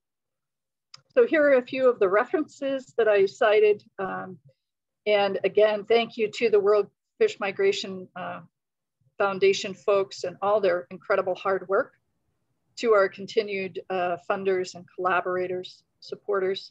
And I'll take any questions if you have them. Hi, Anne. Thank you for this very nice presentation. Also, I like it particularly because river science and marine and coastal science quite often operate in different domains and they do not cooperate. And your presentation combined that two domains. So very nice. There's time for one question. Ruben, do you have a question for Anne? Yes, we indeed got a few questions in. Before I ask the question, I need to remind the audience to always direct the questions in the question and answer section to the person you're addressing the question to. So for example, name, question, right? Okay, so this is very important, otherwise we can't assign it properly. Excuse me. So the question that we will hopefully get answered now is, does your nearshore restoration account for climate change that recognizes projected sea level rises that will affect new habitat? So is it, it should be more of a properly considered resilience and rehabilitation project, much more than just a simple restoration? We consider climate change in the context of resilience, and we know, especially regionally, that the main effect that we're going to see here from climate change is going to be our changes in our local wind patterns. And so we do try to incorporate that into our strategic planning and research to the extent we can. But from our perspective, building resilience into our shorelines and making them as intact and functioning as possible will benefit not only for the dam removals, but also from the larger climate change context. Okay, thank you very much. Yeah, thank you, Anne, for this very nice presentation. The climate change is also about sediment loads, and I see a lot of sediment loads coming your Elbe River, so I think that can keep up quite a bit with sea level rise. So thank you again for this very nice presentation, and we move to the next interview. The next interview will be with Daniel Zielinski on the Great Lake Fishery Commission in the United States. And the interesting thing is that he is building a fish passage which doesn't allow every fish to pass. So I'm very interested to hear how he's going to do that certain fish are allowed to pass while others are not. Daniel, welcome to the show. Yep, thank you. Can you hear me? Yes, I can hear you. All right, perfect. So did you hear my question, Daniel? Yeah, so Fish Pass really, like you summarized it pretty well. The mission of Fish Pass is to develop tools to be able to allow for up and downstream passage of desired species while simultaneously blocking and or removing undesirable species, and in this case, invasive sea lamprey. So, Fish Pass was really designed to be able to address the connectivity conundrum surrounding migratory barriers. So in cases where removal of a barrier is not the best solution, and in this case, it's because of the presence of an invasive species. And in the Great Lakes, the invasive sea lamprey is certainly the primary driver for the project. Since their introduction in the Great Lakes in the mid-19th century, they contribute to the extirpation of lake trout and lake whitefish. And barriers are a big part of managing their population. So those barriers also block many of our native fish. So being able to develop tools that selectively allow passage of our native species into high quality habitat is certainly a major priority. Thank you, Dan. Can you say a few more words how you're going to see which fish are in your fish pass, and then how are you going to remove the ones you don't like? How do you going to keep them out? Oh, okay. Yeah, so the facility is obviously, it's not constructed yet, but it will be located on the Union Street Dam, which is in Traverse City, Michigan, which is right behind me. And essentially the facility will allow for about 10 years of research to be able to integrate different technologies. And we're drawing a lot of inspiration from the recycling industry, which may be an odd analogy here, but really that's the best example we could find that industry found a way to integrate a lot of different sorting technologies that target specific attributes of materials, or in this case, the attributes of the fish, whether it be their phenology, their biology, behavior, or their physiology, and being able to target individual attributes to be able to selectively identify an individual species that we want to pass while blocking those that we don't. So we're really drawing upon years of research into those individual technologies, and this is just the first opportunity where we'll be able to test multiple at the same time. There must be somebody behind your camera. Can you give the people something like a 360 around shot a little bit where we are exactly, and say a few words about the environment where we are? Yep. So what you'll see in front of you right there is the Union Street Dam. So you've got a main embankment spillway, and then on the side is a closed fishway. And that fishway is closed because there was another project, the Boardman River Restoration Project removed all the other barriers that are upstream. So 3 dams have been removed. So that fishway potentially provided access from sea lamprey up into the system. So that's been closed in preparation for fish pass. And this is located in a relatively urban setting. You've got condos in the background. I've got a busy road right behind me as well. Yeah. Okay. And is it a very expensive project, this fish pass, or could it be get into place in many places, or is it still very experimental in a pilot phase? Can you say a few words about that? Yeah. So the project, we've received funding from the Great Lakes Restoration Initiative to get going on this project, and it is about a $20 million facility, but it's not the facility that we intend to have exported. We don't necessarily need to have a 400-foot long, 30-foot wide flume to be able to test this in each location, but it's really the process to be able to select the correct technologies and configure them in the right way that can be exported to different sites. So each site is going to be a unique solution because you have a different suite of fish that are going to arrive in each tributary or watershed. So really, this is unique to this site. It's a one-of-a-kind facility, and it's really only possible with the great partnerships that we've had. Okay. And if I now go in around that area and ask the people, do they know that you're busy with this project? Yes, we've had lots of public outreach and conversations with local stakeholders over the past 4 to 5 years. Probably more than I can count at this point. So we've had a lot of excitement surrounding the project. It's right in the heart of downtown Traverse City. There'll be a lot of park features and improved access just to the river in comparison to the existing site. So there's a lot of enthusiasm there. Okay. And when will the project be realized? Perhaps you said so, but I may have missed it. Well, we've got a contractor on board to do the work, and we're hoping that within the year we'll be able to start construction on this. Oh, this is very good. Okay, I think I have to close the interview at this point, and I wish you all the success with your work, and in particular how good it can be to keep the sea lampreys out and to get the desired species in. All right, thank you. Okay, bye-bye. Bye. Okay, what's next on the program, Ruben? The poll. So we're going to ask the participants, we're going to ask them a couple of questions. That is correct. Okay, So and how can they see the questions? Yeah, so the way it works is you please go to menti.com and use the code that we just pasted into the chat window, 104-304-45 at menti.com. Okay. At the same time, I will start the thing. Yeah, people always need a little bit of time to Yes. to enter the code, Yeah, so we you're should absolutely give them a minute. But you can post the first question already. Yes. Is that possible? I hope everyone sees my screen and the first question now. Okay.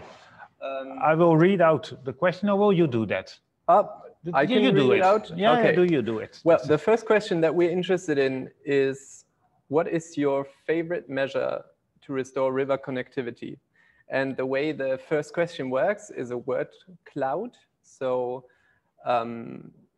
phrases, words that are reported more frequently than others are bigger than other words. So there's going to be a lot of words in the end, and the big ones are the ones that many people put in. So we're looking forward to your input here. I see only dam removal appearing. Dam removal is definitely very big up here. Yeah, I see way fish pass. Dam removal in one word is also prominent. It's basically the same, of course. Riparian restoration. This is super now interesting. it's going.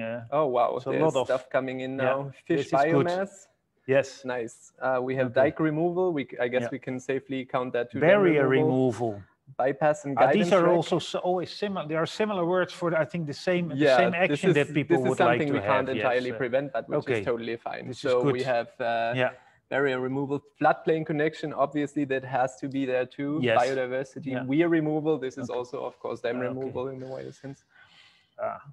We will come back to those later. Yes, when we discuss this with the presenters at the end. What is their opinion? Yeah, so we have 51 inputs, 52, and we would like to discuss every single one of these results with you later, but I think we need to move on to the question 2, if I'm right. Question 2. I think the dam removal is absolutely apparent in the middle of the pivotal picture. So the second here. question. Okay, second question would be, thank you for the 63 people. There it is. Current technologies for providing downstream passage for adult fish are effective. Yeah, so you can give, the essence is on the downstream aspect, not on the upstream aspect. And you can give whether you disagree, whether you don't know, or whether you fully agree to this. Yes. So we have a little higher resolution here. You can also somewhat disagree and somewhat agree. We see that 48% of the participants are somewhat disagreeing. There's only 2% that are fully agreeing. 16% that are fully disagreeing. 17%. Oh, we have a lot more response here. This is 81 people. 84, so people really have an opinion here. 12% I think we close it when we are at 100. That's a good idea, and this is going to be very close. 96. 98. Wow, 103. Okay, you can keep voting, but we do need to move on to the question number 3. Final question, yes. And that's the final for this session. Let us see. Technical solutions. Oh, my Zoom window is in the way. Technical solutions like fish passage can be more effective than barrier removal. Also, we have a bright response. Thank you very much. Great response. Yeah, okay. Now there we go. Oh, wait, there's some. Yeah, there's an interesting artifact right there. Please read out the question. So I think people can see it. There we go. Technical solutions like fishways can be more effective than barrier removal. 48% of our participants fully disagree. I'm kind of personally happy to see that. Just 1% doesn't know. I'm also not entirely surprised. 110 people have responded to that already. 13% somewhat agree. 3% fully agree. We have a very balanced or very wide range of opinions here. I'm very happy to discuss this later. Yes, we will discuss this later together with the three presenters, and now we will have a 5-minute break. All right. Is that correct? Yes. Thank you very much. Yeah. Okay, thank you. See you back in 5 minutes.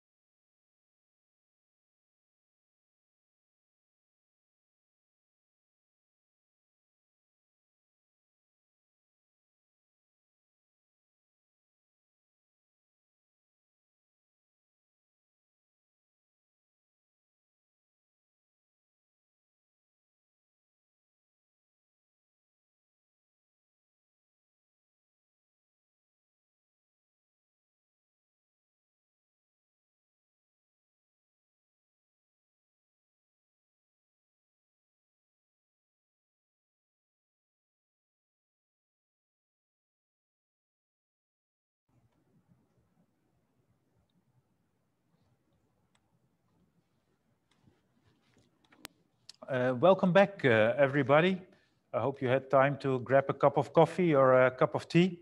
For the next presentation, we will move to the South America, to Brazil. And we will have a presentation by Dr. Ronaldo Borges Barthem, who has 40 years of experience of working on Amazon fish. And he is, in the meantime, he's a retired researcher, which makes sense after 40 years at the Emilio Museum in Brazil.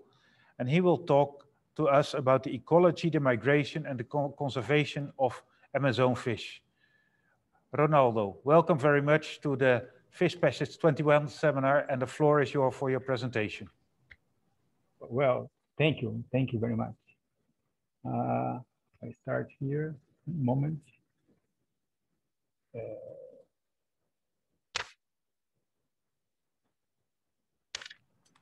Are you seeing? I see you, but not the your presentation. Okay. Let's see what's happening. Okay.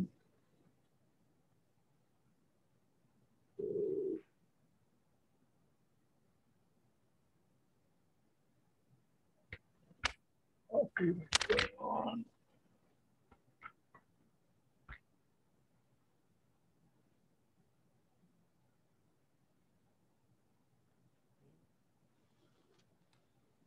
Let's see now.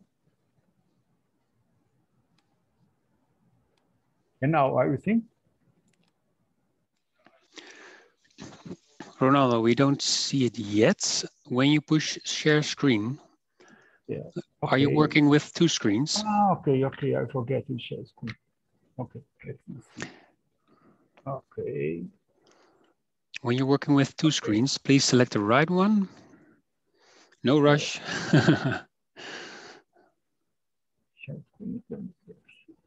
And then you can find the right. Yeah. And now, there we go. Okay, perfect. Thank you. Very much for your help. Well, first, I'd like to thank the invitation to participate in the webinar on global solution for reef connection issues. Let me see something here. Okay.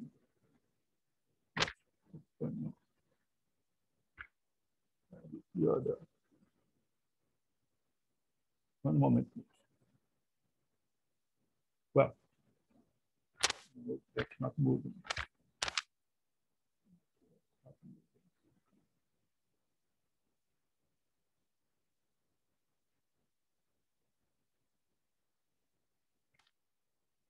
Okay.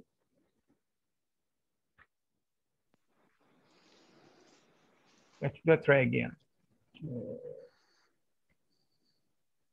Okay. Yes. Okay. And then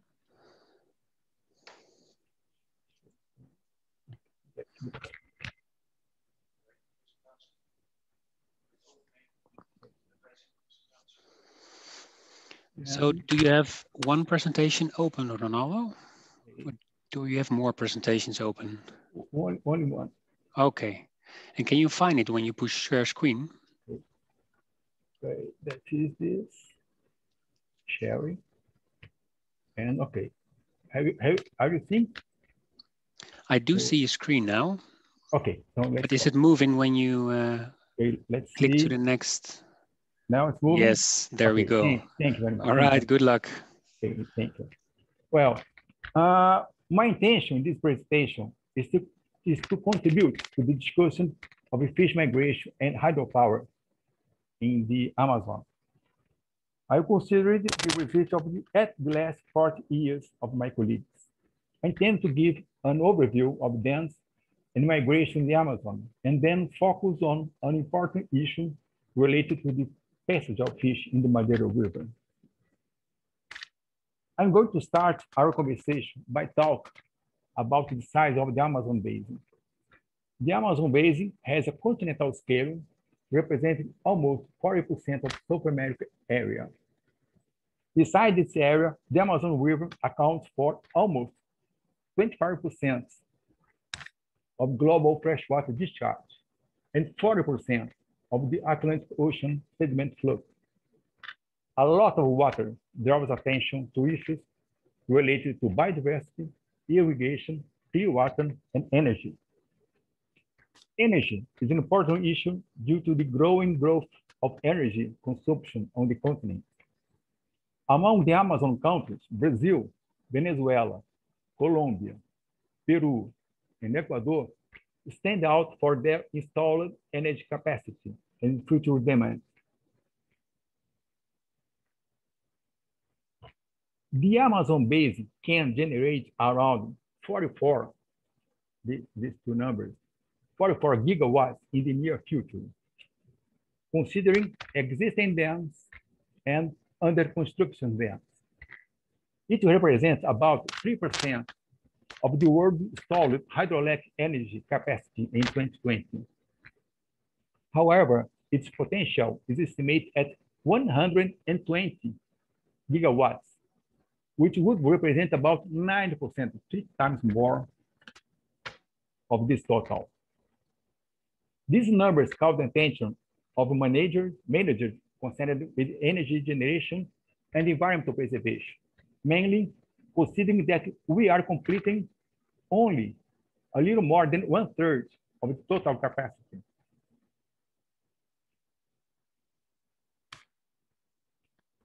To access the environmental cost of the hydroelectric dam in the Amazon, it's important to know where these plants are being or will be built soon. This map shows the existing dams, under construction dams, and planned dams in Amazon. In this presentation, I will compare this map with others related to the environment, fishing, and fish migration. Obviously, hydroelectric plants require a waterfall, which makes their construction infeasible in large parts of the Amazon basin. The flat area is represented by the sedimentary basin, which covers a large extension of the Amazon basin. This green, dark green color, and this color green also. This is everything's flat. Most waterfalls are in the shields of Brazil and Guyana and the Andes region, this region here.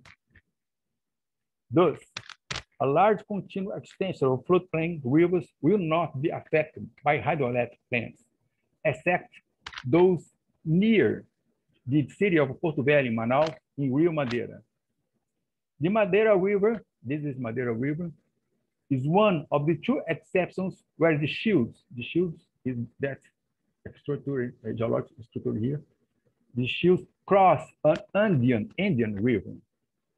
The other is Caquetá River in Colombia. This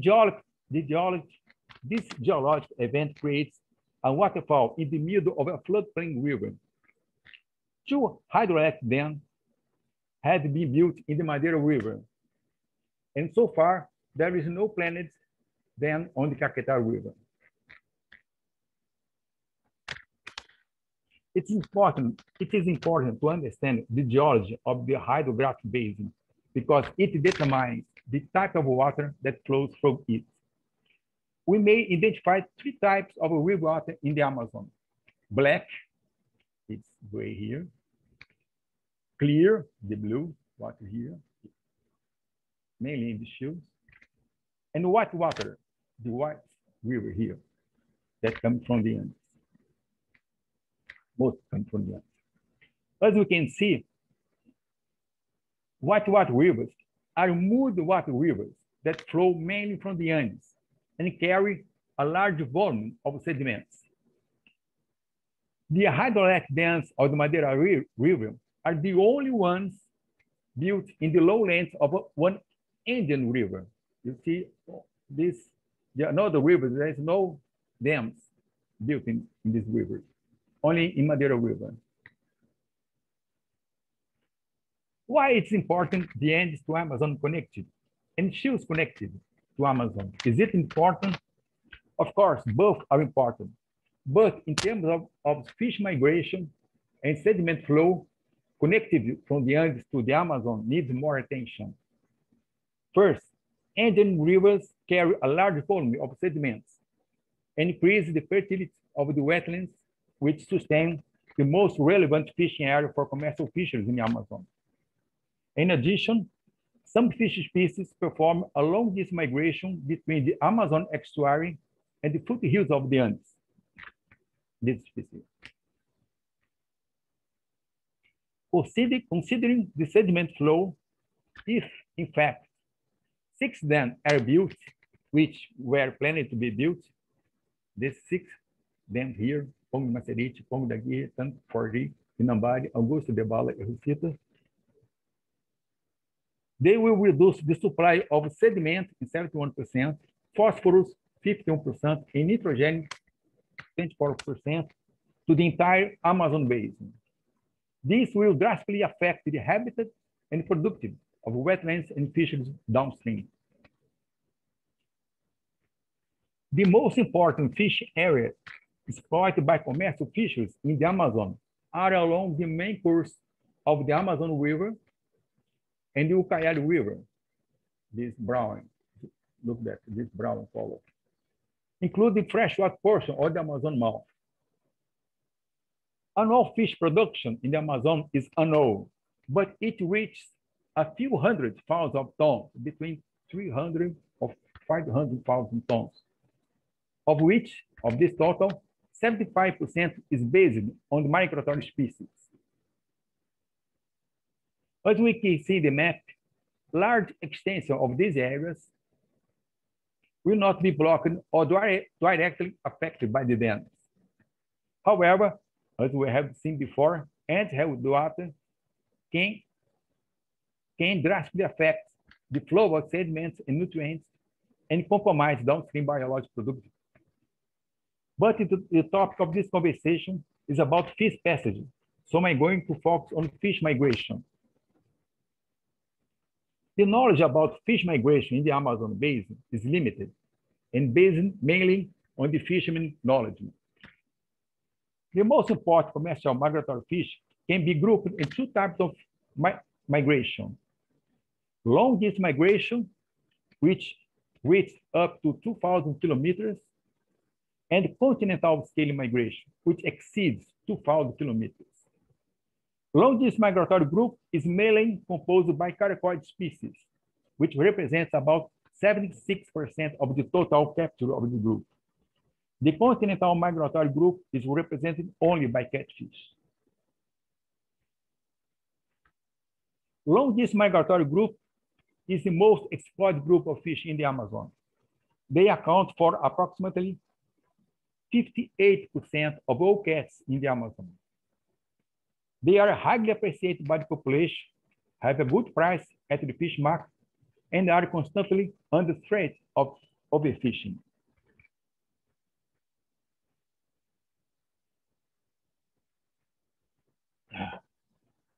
Species of this group use the floodplain, in this figure, the green color, use the floodplain as nursery and adult stock area, and the confluence of clear or Blackwater River with the Mudwater River as the spawning area, like this, the Rio Negro and Rio Solimões, and this is the confluence, the Mudwater and Clearwater.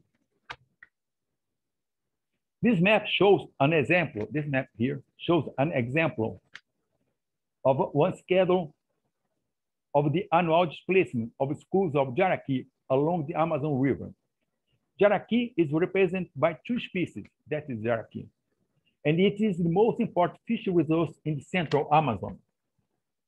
Large schools of jaraqui migrate between rivers of black water during the low water season, between one river of black water to another river of black water. They move up the river into the main mud river, or the Amazon River, looking for another black water river upstream. They make this movement in 1 year. And in the following year, they move to another black water river upstream. And in another river, in another black water river upstream. Make this movement. Moving up the Amazon River system.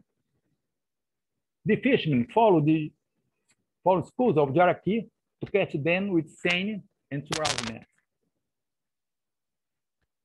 In the Amazon basin, Goeldi catfish are major river channel and estuarine predators. They are represented by 6 species of the genus Brachyphragstoma. 4 of them, these 4, are recognized for their long migration. The general patterns of Goeldi catfish migration is the upstream movement to spawn, followed by the passive downstream movement of eggs and larvae in the river channels to nursery habitats, which is located more than 2,000 kilometers downstream.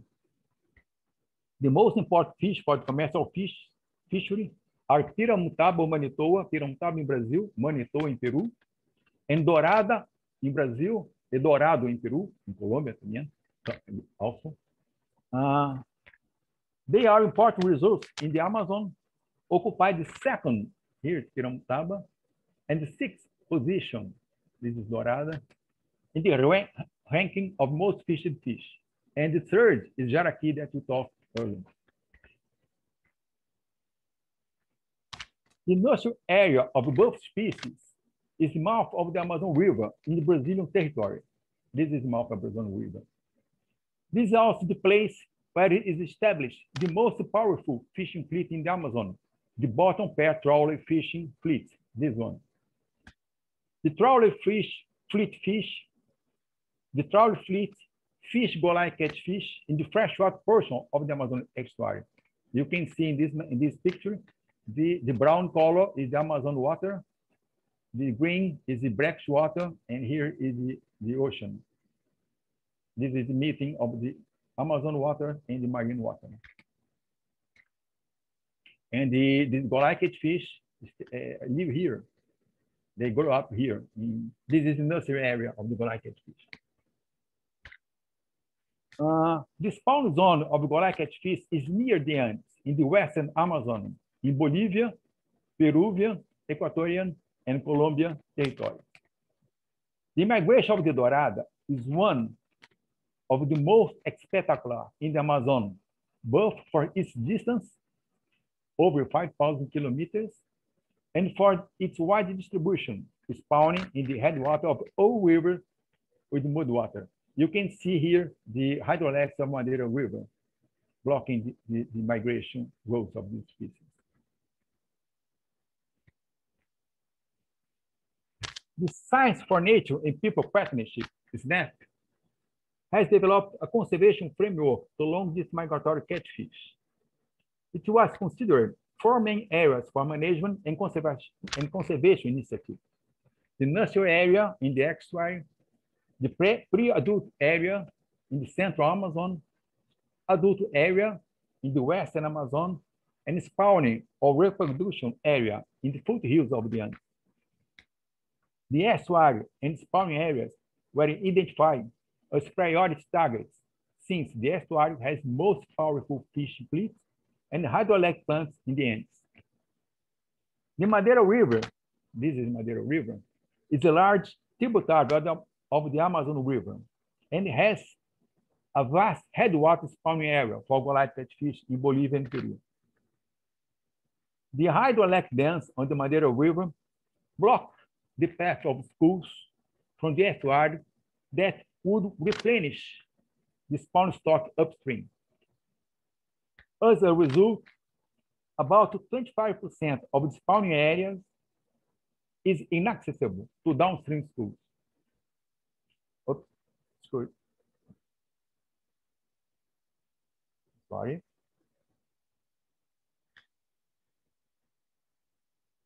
The fishery in Bolivia was collapsed with reduction of 91% of Dourado production. And the estuary recruitment will be affected by the reduction of spawners, which could compromise the downstream Dourado fishery. To mitigate this impact, the 2 hydroelectric plants built fish passages to maintain connectivity between the Andes and the estuary.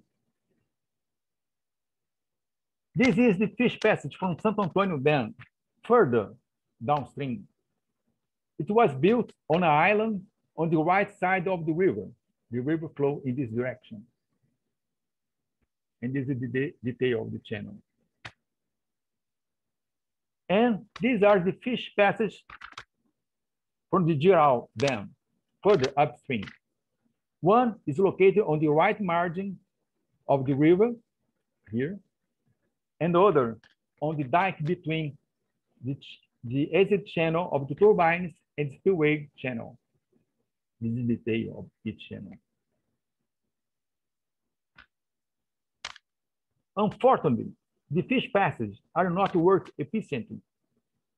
The telemetry monitoring did not detect any fish moving up the river. They released fish 2 kilometers downstream and in the fish passage, but no one was observed in the reservoir. The importance of this is my message. The importance of the Madeira Dam fish passage is not trivial. Failure of the fish passage system compromised all fisheries in the basin, collapsing the upstream fisheries and jeopardizing estuary recruitment and downstream fisheries. If we want to mitigate the impact and keep fishing sustainable, we must go back to the drawing board and work on an efficient fish passage. My presentation was very short, and thank you for your attention. Ronaldo, thank you very much for this. This very nice, interesting. I must compliment it for your illustrations, which was very, very, very good.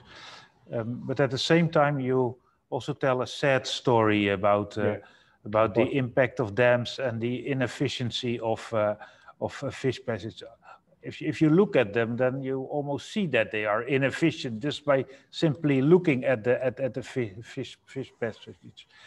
I will ask Ruben whether there are any questions for you in the chat. So we would like to ask you a few questions. It depends, I guess, how much time we have left, Tom. We have 5 minutes. Okay. Yes. So I just go ahead and ask the first one.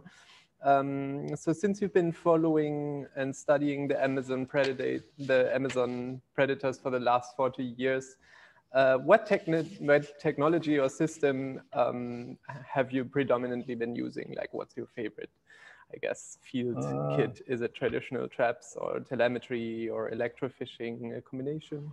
Can you elaborate? Yeah, no, okay. I'm working with catfish and migration of catfish since 1981. It's a long time ago. And I work also with Michael Goeldi, Dr. Michael Goeldi. He studied in the Madeira River in Porto Velho, and I studied in the estuary. And we work with fishermen and fish landing. And we follow the fishermen. We work on board of fish boats, follow the fishermen catching these catfish. Sometimes spend 1 month on a fishing boat. And we put all data together, data from the estuary, data from the upper river Madeira. And then we discovered, we realized the spawning area is not in Brazil. Then we moved up the river and go to the Peru and Bolivia and our friends and colleagues.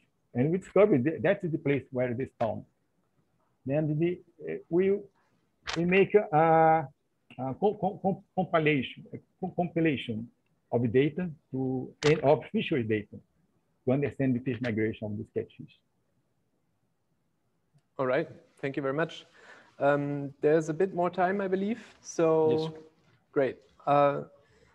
So if we understood it correctly, fisheries' response to hydropower dam construction was always pretty bad, so to speak.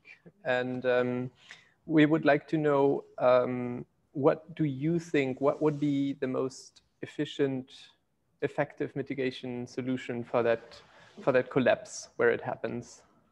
The first idea was to fish passage, was to build a fish passage from the two dams. And these fish passages built in these dams were built only for the Dourado. It's only specific for Dourado, but it's not working. Unfortunately, it's not working. And the idea is to do again, resolve this problem, because they spent much money to resolve this problem. And I think the idea is put the fish in up part of the Amazon, upper part of the Madeira River. Yeah. If I may add to that, Ronaldo, what I liked in particular with your presentation, that you show the importance of sediments and knowing also in sediments in river, and that you talked about the black and the blue and the white rivers, and that in particular those white rivers are important for the catfish. And on the other hand, building dams in rivers with a high sediment load is not the best place to build dams, because the reservoirs will be filled up with sediments in no time. So it's I think we should have this debate a bit, that may not be a good place to build dams in the Amazon basin. Yeah, I agree. But these two dams generate about 7 gigawatts of energy. It's a big river. And these two sediment, I think it's not a big problem for these two dams, because they were built in run-over river projects with bulb turbines. You know that the sediment flow through the turbine. Don't stop in the reservoir. But in that dams is not a big problem. The other dams would be a big problem. Okay.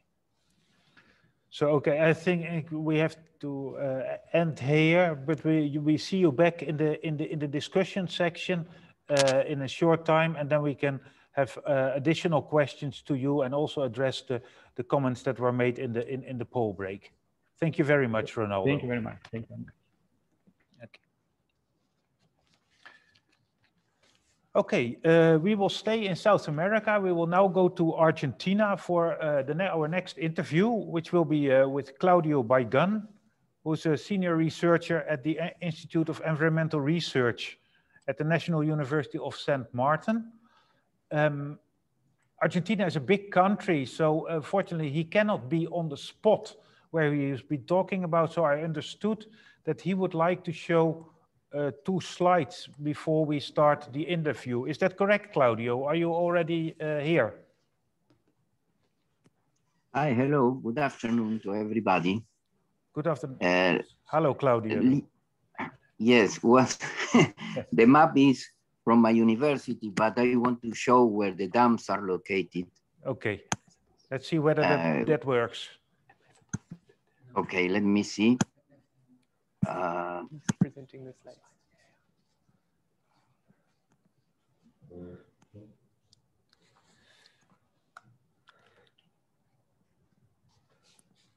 Okay. Yes, I can see it. Okay. Yes. Okay. The Santa Cruz River. Yes, you can see it? Yes. I see a yellow bar at the bottom of the slide. But you can see the map? Yes, I can see them in the map. Okay. Well, the dams are located in the south of South America, specifically in the Argentine Patagonia, here, close to the end of Patagonia. And the Santa Cruz dams are unique because there will be the first dams in Patagonia with fishways, and the unique in South America, and maybe a rare case in the world, when fishways are built to pass exotic and native species. What are the exotic species you have?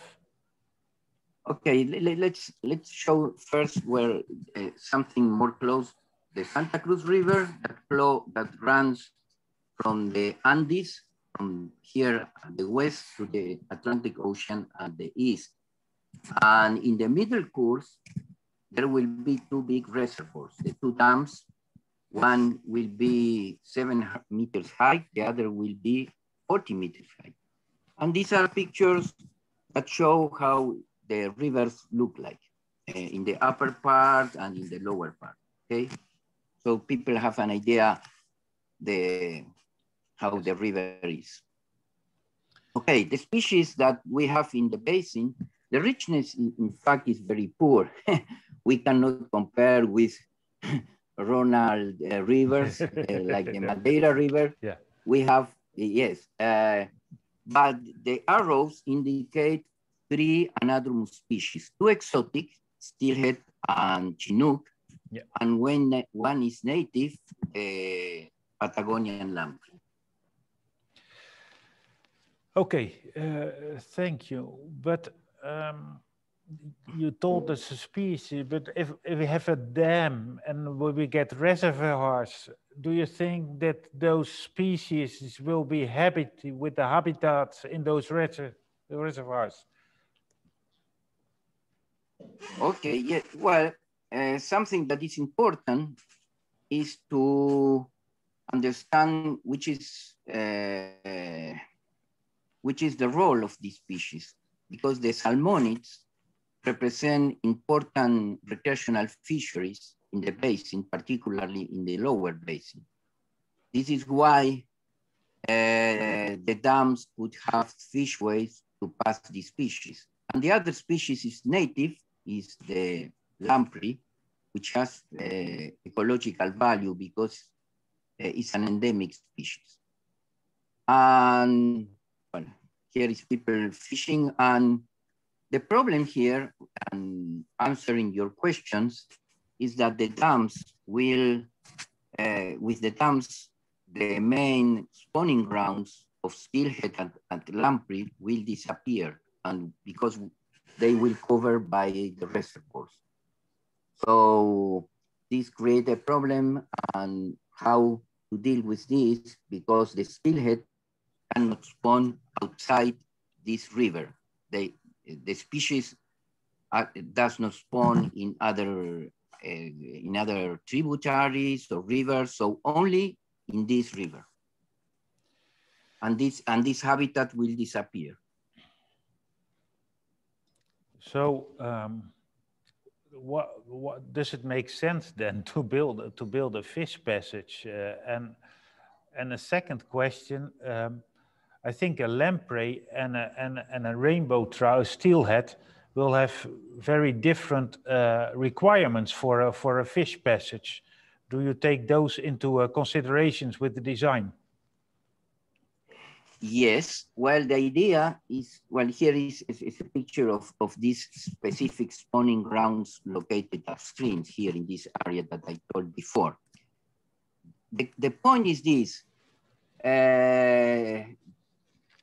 the project will construct a fishway for salmonids, but adapted to allow the passage also of the lamprey. So with some modification, like for instance, in the Columbia Basin, to allow that both species use the fishway. But also the idea is to build a specific lamprey passage, not to copy the design, for instance, that Bonneville Dam has in the Columbia Basin, because our lamprey behave different as the Pacific lamprey. So these are things that should be studied more carefully, and to study how to construct a fishway for lamprey that would be effective. Okay, but I like to come back to the spawning habitat for the species. What is done in this respect? If there is no spawning habitat, then I think you will lose the populations also if you have a fish passage. Okay, yes, and this is the big debate. So makes sense, for instance, to install fishways for steelhead if we don't know at this moment if the steelhead will maintain the population because we lose the spawning habitats, or makes sense to install a fishway for Chinook when Chinook is a problematic species upstreams. Even the Chinook has the spawning areas in the tributaries, not in the Santa Cruz River, but the spawning areas for Chinook, for instance, are located in the national park. So because a fishway costs around 50 to 60 millions of dollars, And also we need to take into account the downstream process. So for instance, collector for smolts and so on. The solution is not easy. Perhaps it's more cheap and more logic to maintain the population by stocking and not install any fish weight. I think you have a very complicated situation at hand at this river, and I fear a bit for the fish populations at this moment. But perhaps I haven't heard enough of the story. But it's I think the dams will have a strong impact on the fish populations. Yes, of course, and the other point is the recreational fisheries, because Chinook and steelhead are important downstream, close to the ocean, and people want to maintain this population. Yeah. So there are social issues, economic issues, and also environmental problems, depending of what is the solution you take into account. Yeah. Okay, Claudio, it's always a short interview, so I think I have to stop here. I would like to thank you very much with talk, and I will wish you all the best with the discussion to solve this issue between the fish stocks and the dams in this system. Thank you very much. Okay. Thank you. Okay. Okay, we have now our second sponsor break, because without sponsors, there would be no webinar. So here's the next sponsor break, if that's okay. Yes?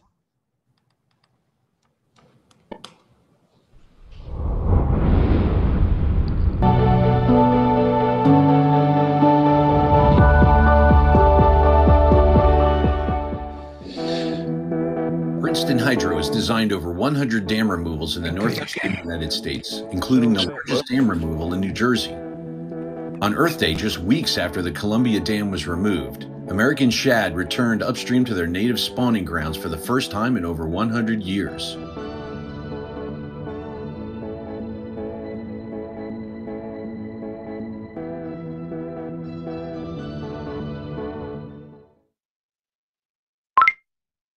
At Low-Tech, we've been advancing wildlife science for more than 35 years. Our receivers are trusted by researchers around the globe for any number of study applications. Our enhanced WHS 4350 acoustic receiver is JSATS compatible and provides approved detection range. Our new SRX 1200 receiver offers advanced features to trust the reliability of our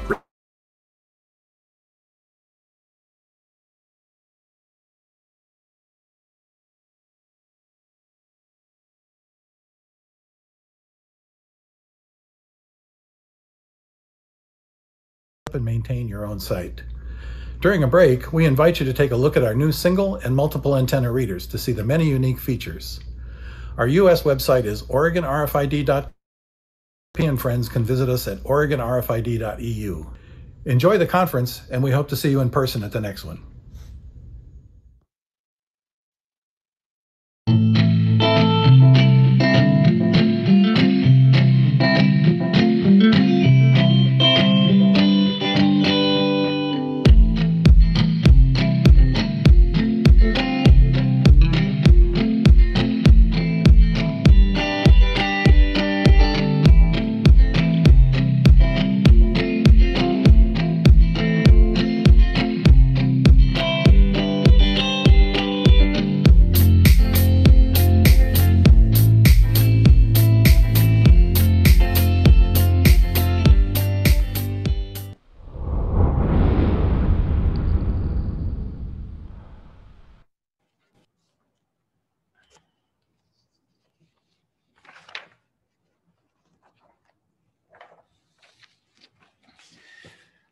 Okay, so we are back to our final discussion section with, I think Brian will be here, and Ronaldo and Anna.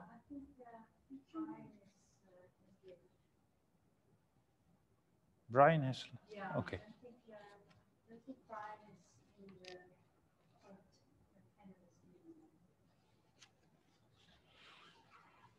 Okay. Well, we can just continue with the ones that are still there, right? For Ronaldo. Ronaldo is still there, and we'll just call into the void and see what comes back, I guess. We did have a few questions for Ronaldo, indeed. 3 in total at the moment. I'm just going to read the first one out. It's from Henry Hershey from Alabama. He asks, or he states that the poor efficiency of fishways seems to be a pervasive problem in South America. And he asks Ronaldo, in your opinion, what is the biggest obstacle to maximizing fishway efficiency at these structures? And with these structures, I guess he means dams. I just wrote right to him. In my opinion, the big obstacle is the little knowledge that we have about the biology of fish and the swimming ability. We don't know nothing about the fish. These dams, they built these dams and these fish passages. They didn't know nothing about the fish. Mm-hmm. So it's just not targeted enough, the engineering. Yeah. They need to know more about the fish biology. Mm-hmm. We do have another 2 questions. Is that okay? Yes, sure. Okay. Yeah. Okay. So there's a student from Brazil, and he would like to know your opinion about the construction of some of the many dams in the Amazon basin. He emphasizes the flatness of the land and asks whether the benefits of these dams, whatever they are, in your opinion, outweigh the drawbacks. Well, the problem in South America is energy. Energy is a commodity. Then it's a big problem. But I can say what is the most important thing we have to think. And in my opinion, is the big dams in the foothills of the Andes because of the sediment. I think this is the big problem that we may have in the future. Okay. The third question is the Brazilian government on board with redesigning failed passage facilities, like failing non-operational passage facilities, and working to incorporate more efficient passage facilities within new constructions? The problem here that we don't know what to do. That's the real thing. And the Brazilian government hold a meeting with these companies to find for solution and make pressure for solution. But we need more investigation to resolve this. All right. Thank you for your time. Those were the 3 questions that popped up in the window right now. Is Claudio still here? Do you know that? I don't know. I think he was. Marcus, yes, Claudio still here? Does someone know? Yes, Claudio is here. Yeah. Okay. Yes. Claudio, would you be willing to participate in a short question and answer session with us? Yes, of course. Oh, wonderful. Hi again. I'll just go ahead and ask the question. If the dams are removed, will the reservoirs diminish and become more like rivers? So is it actually the dams that cause the reservoirs, or is it like maybe the natural topology of the landscape, I guess? And how will this affect fish that have become accustomed to the current situation? Claudio, I thought the dams are not built yet. Is that correct? They are planned. Yes, are planned. One will be ready maybe in 3 years, and the other probably in 6 years. Oh, right. So the river is a free-flowing river from now. Okay. For now, it's free. Let me then rephrase the question, Claudio.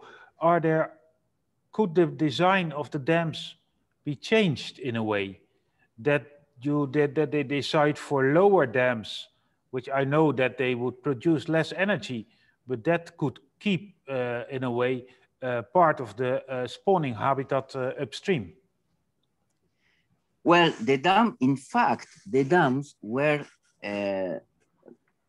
changed the design because the first project was a very problematic project because the tail of the reservoir made contact with the Argentine lake, and the Argentine lake has very nice glaciers. So people was worried about the effect of the water level change in the lake and the effect on the glacier. So the dams were,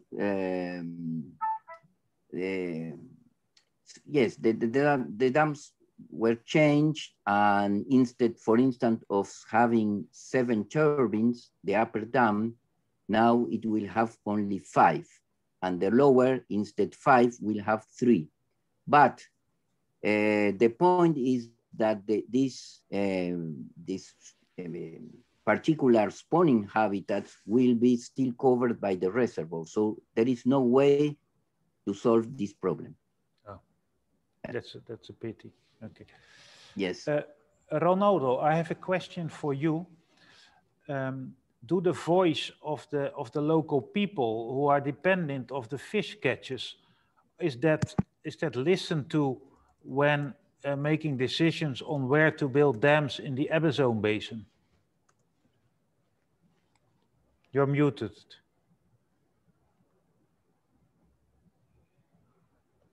Ronaldo, we cannot hear you because you're muted. Sorry. Okay, restart, please. Yeah, thank you. Excellent. I think they don't have any opinion about this.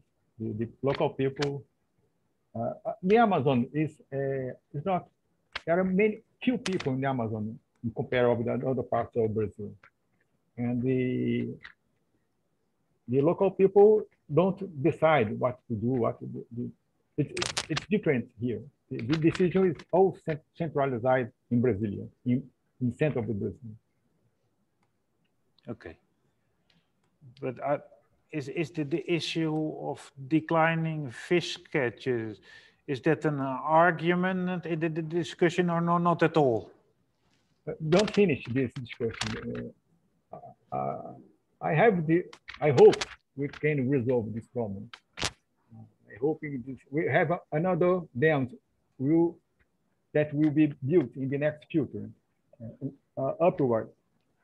upstream of this dam. But in my opinion, I have to try to resolve this problem. I think it's possible to resolve.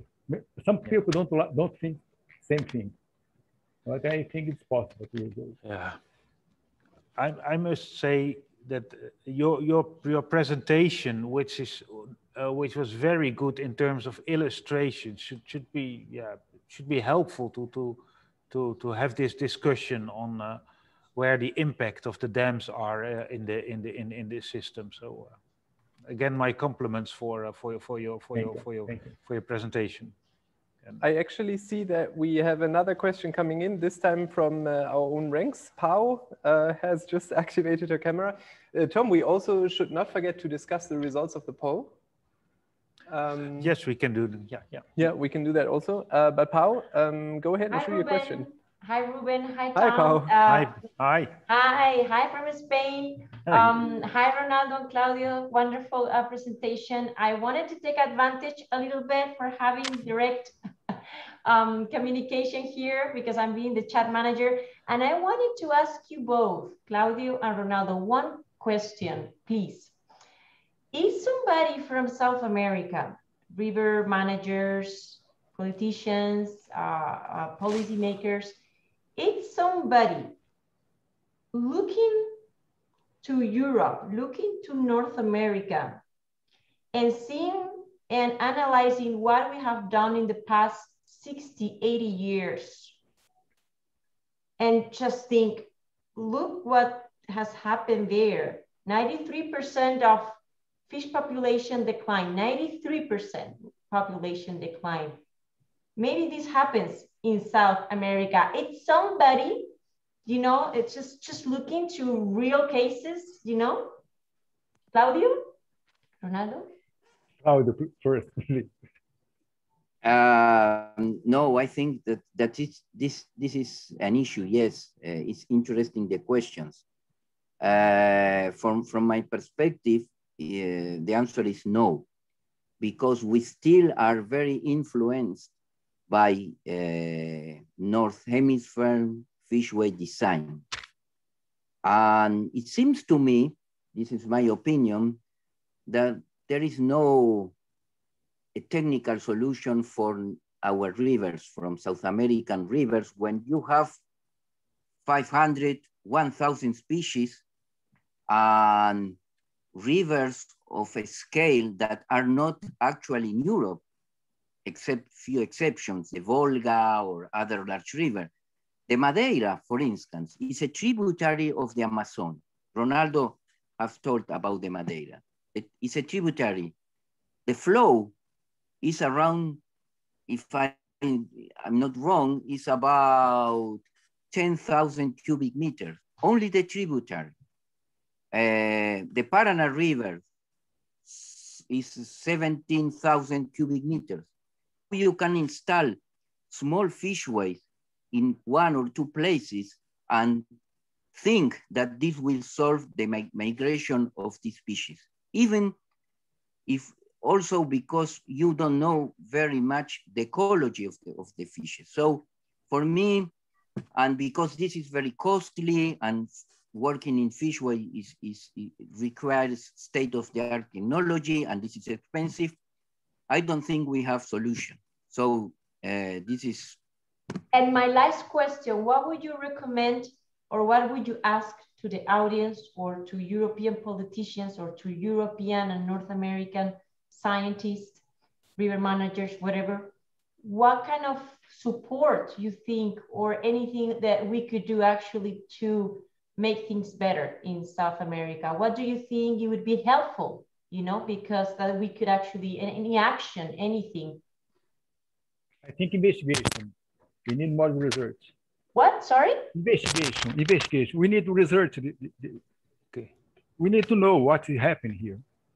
Well, look, this catfish, we spent 4 years to understand this. 2 guys, few people, 4 years. And I spent a lot of money and time. We need more time, more money, more people to study here. You will not have Ronaldo. Thank you. Thank you very much, Ruben. The floor is yours, Ruben. Yeah. Thank you. All right. Thank you. The next one. Actually, where is it? That one? This one, yeah. This one. Pau, you are also invited to stay online and discuss with us if you would like to. Tom, any thoughts?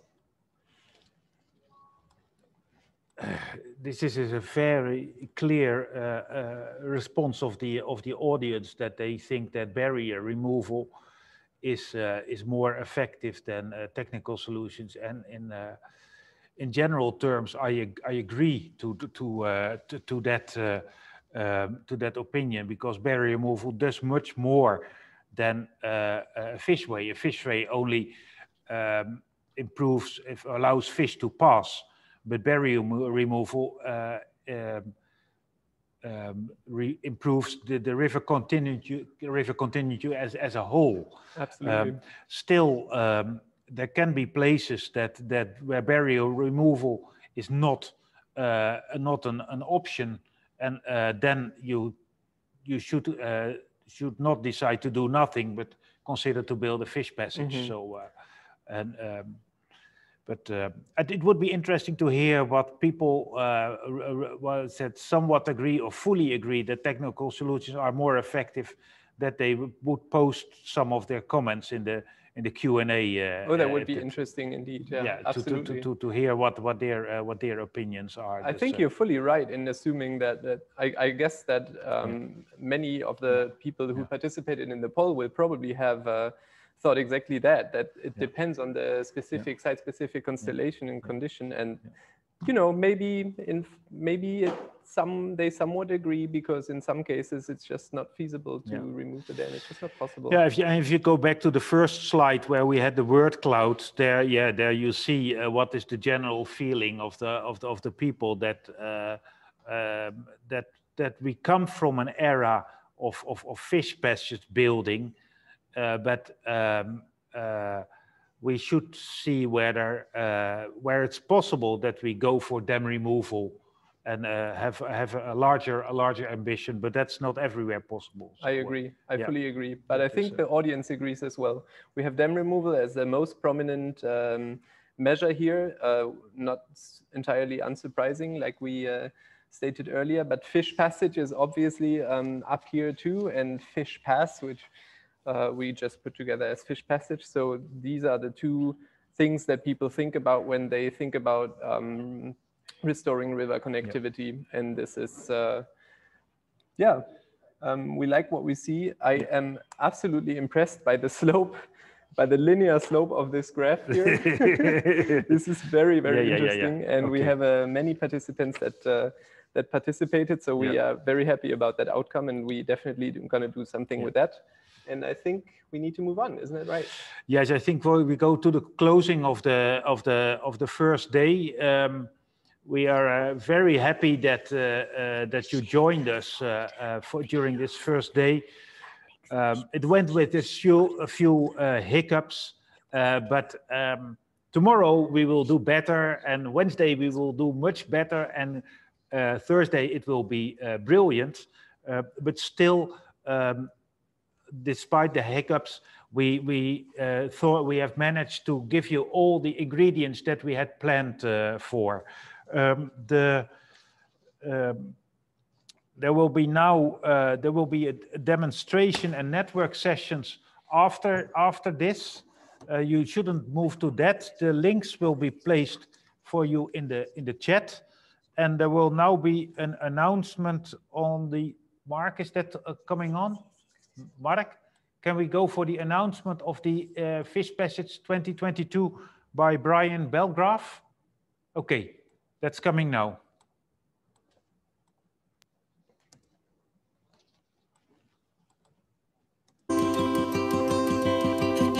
The Columbia River flows through mountains, deserts, and farmland in the Pacific Northwest corner of the United States.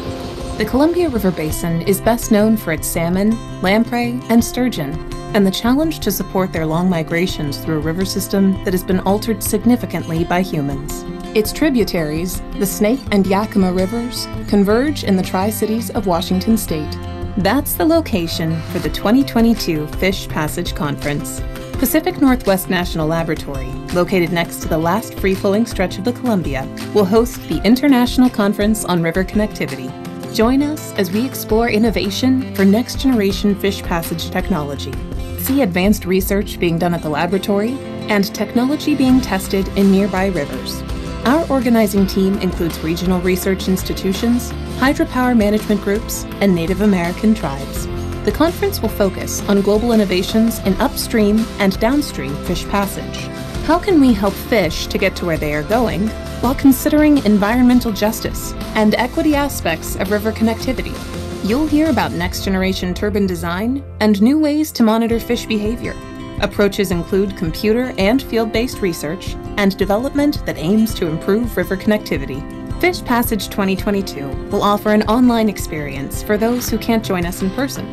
Either way, you'll have the opportunity to connect with partners pushing the boundaries of fish passage technology and policy to improve river connectivity around the world.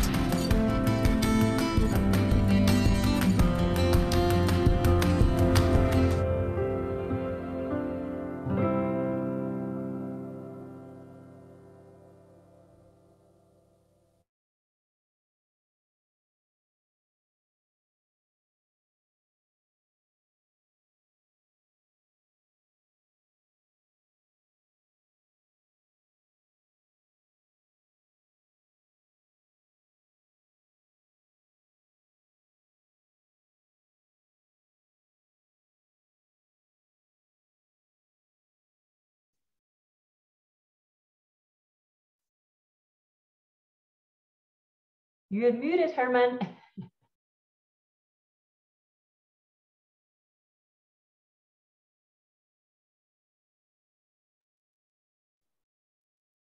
No, muted.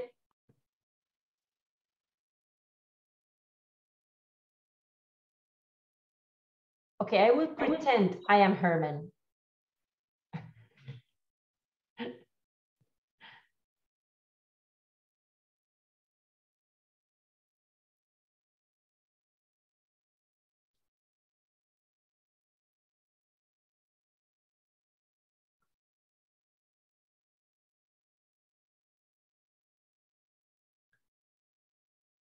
live? No, that was double. Yeah.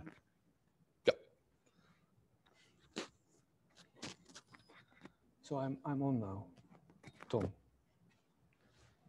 I'm all set. All right. Yeah. Hey, thanks everybody for watching this amazing webinar.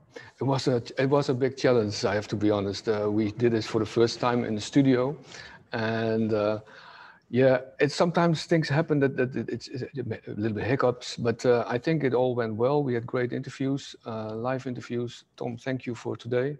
Actually, I have a special present for you. It's here on the table. Maybe the people saw it already. It's the happy fish statue. Is the global symbol for migratory fish and free-flowing rivers. So I'm going to give this to Tom. Tom, thank you for moderating the session. Here you go. An applause for Tom. Thank you very much. And tomorrow we will do better. Yeah, but let's go for it. I'm not ready yet, so let's just do the last bit. Yes, of course. All right, let's do it. We're a World Fish Migration Foundation, and we're here to save migratory fish and rivers. We started this foundation, the World Fish Migration Foundation, 6 years ago, and we don't want to see fish headbanging on barriers. And we want to help these fish all around the world, together with our colleagues all around the world. And we want to create, we want to celebrate the success stories, the challenges that we have around the world, like Claudio in Argentina, but also in other parts of the world. And we want to celebrate these successes, and we want to open up rivers around the world and make people proud, especially make people proud, because there are lots of great examples around the world. And one of those examples is the dam removal Europe movement in Europe, but there is also an North American dam removal movement. And we want to connect the dots. We want to connect the people who are working on these issues. And we want to celebrate migratory fish. We want to make fish happy. And that's why we are organizing World Fish Migration Day in 2022 again, the 5th time. It will be a special event, lots of fish art this time, and we want to invite you again. And we have made a new website, and we want to launch it today. So from today you can go to www.worldfishmigrationday.com, and our theme for next year, it will be break free. So we want to help fish to break free. And even Donald Duck wants to help migratory fish to break free, and that's really nice. This is a comic from Finland, and we might have something coming in the Netherlands also rather soon with Donald Duck, so that we are really proud that these things are happening.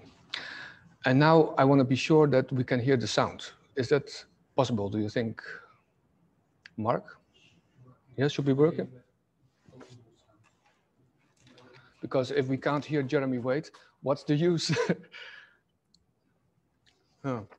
So Jeremy Wade is one of our ambassadors of the foundation, and he's helping us with campaigns. And so what's going to happen, Ruben? Nothing. It's all good. Yeah, here we go. And Jeremy has a message for you.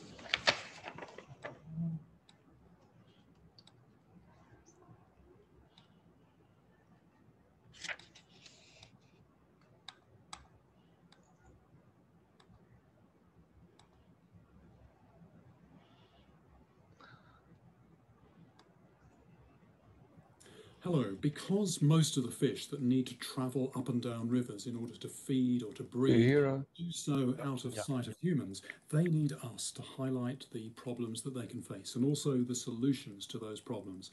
And that's exactly what we're going to be doing on the next World Fish Migration Day. Events are going to range all the way from fish art competitions right the way to full-blown removal of dams, or you can organise your own event. So note the date in your diary. It's 21st of May 2022. See you there.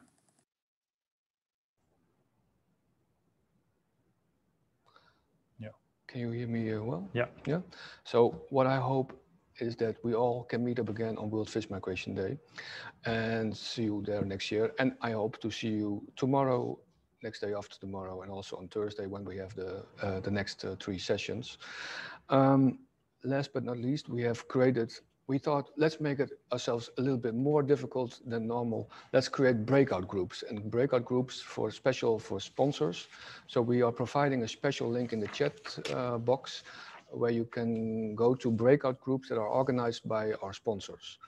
And today we will have Innovacy, the AFS Bioengineering Group, Kleinschmidt, and Princeton Hydro presenting some of their stuff, some of their work. And something else that we are going to organize is a special networking event called Spatial Chat. And it will be social networking. You have to go follow a link that we are providing in the chat box. If I'm correct, Mark, is it that provided at the moment? Super. So you can either go to the breakout groups or you can go to Spatial Chat, and we can have a nice after party in our special fishway rooms and all kinds of rooms that we have created. So enjoy. Thank you for today. Thank you, Tom, for hosting and for moderating. Thank you to the whole team. It was a nice challenge, but we did it. And tomorrow we will do it again. I thank you very much, and hope to see you again.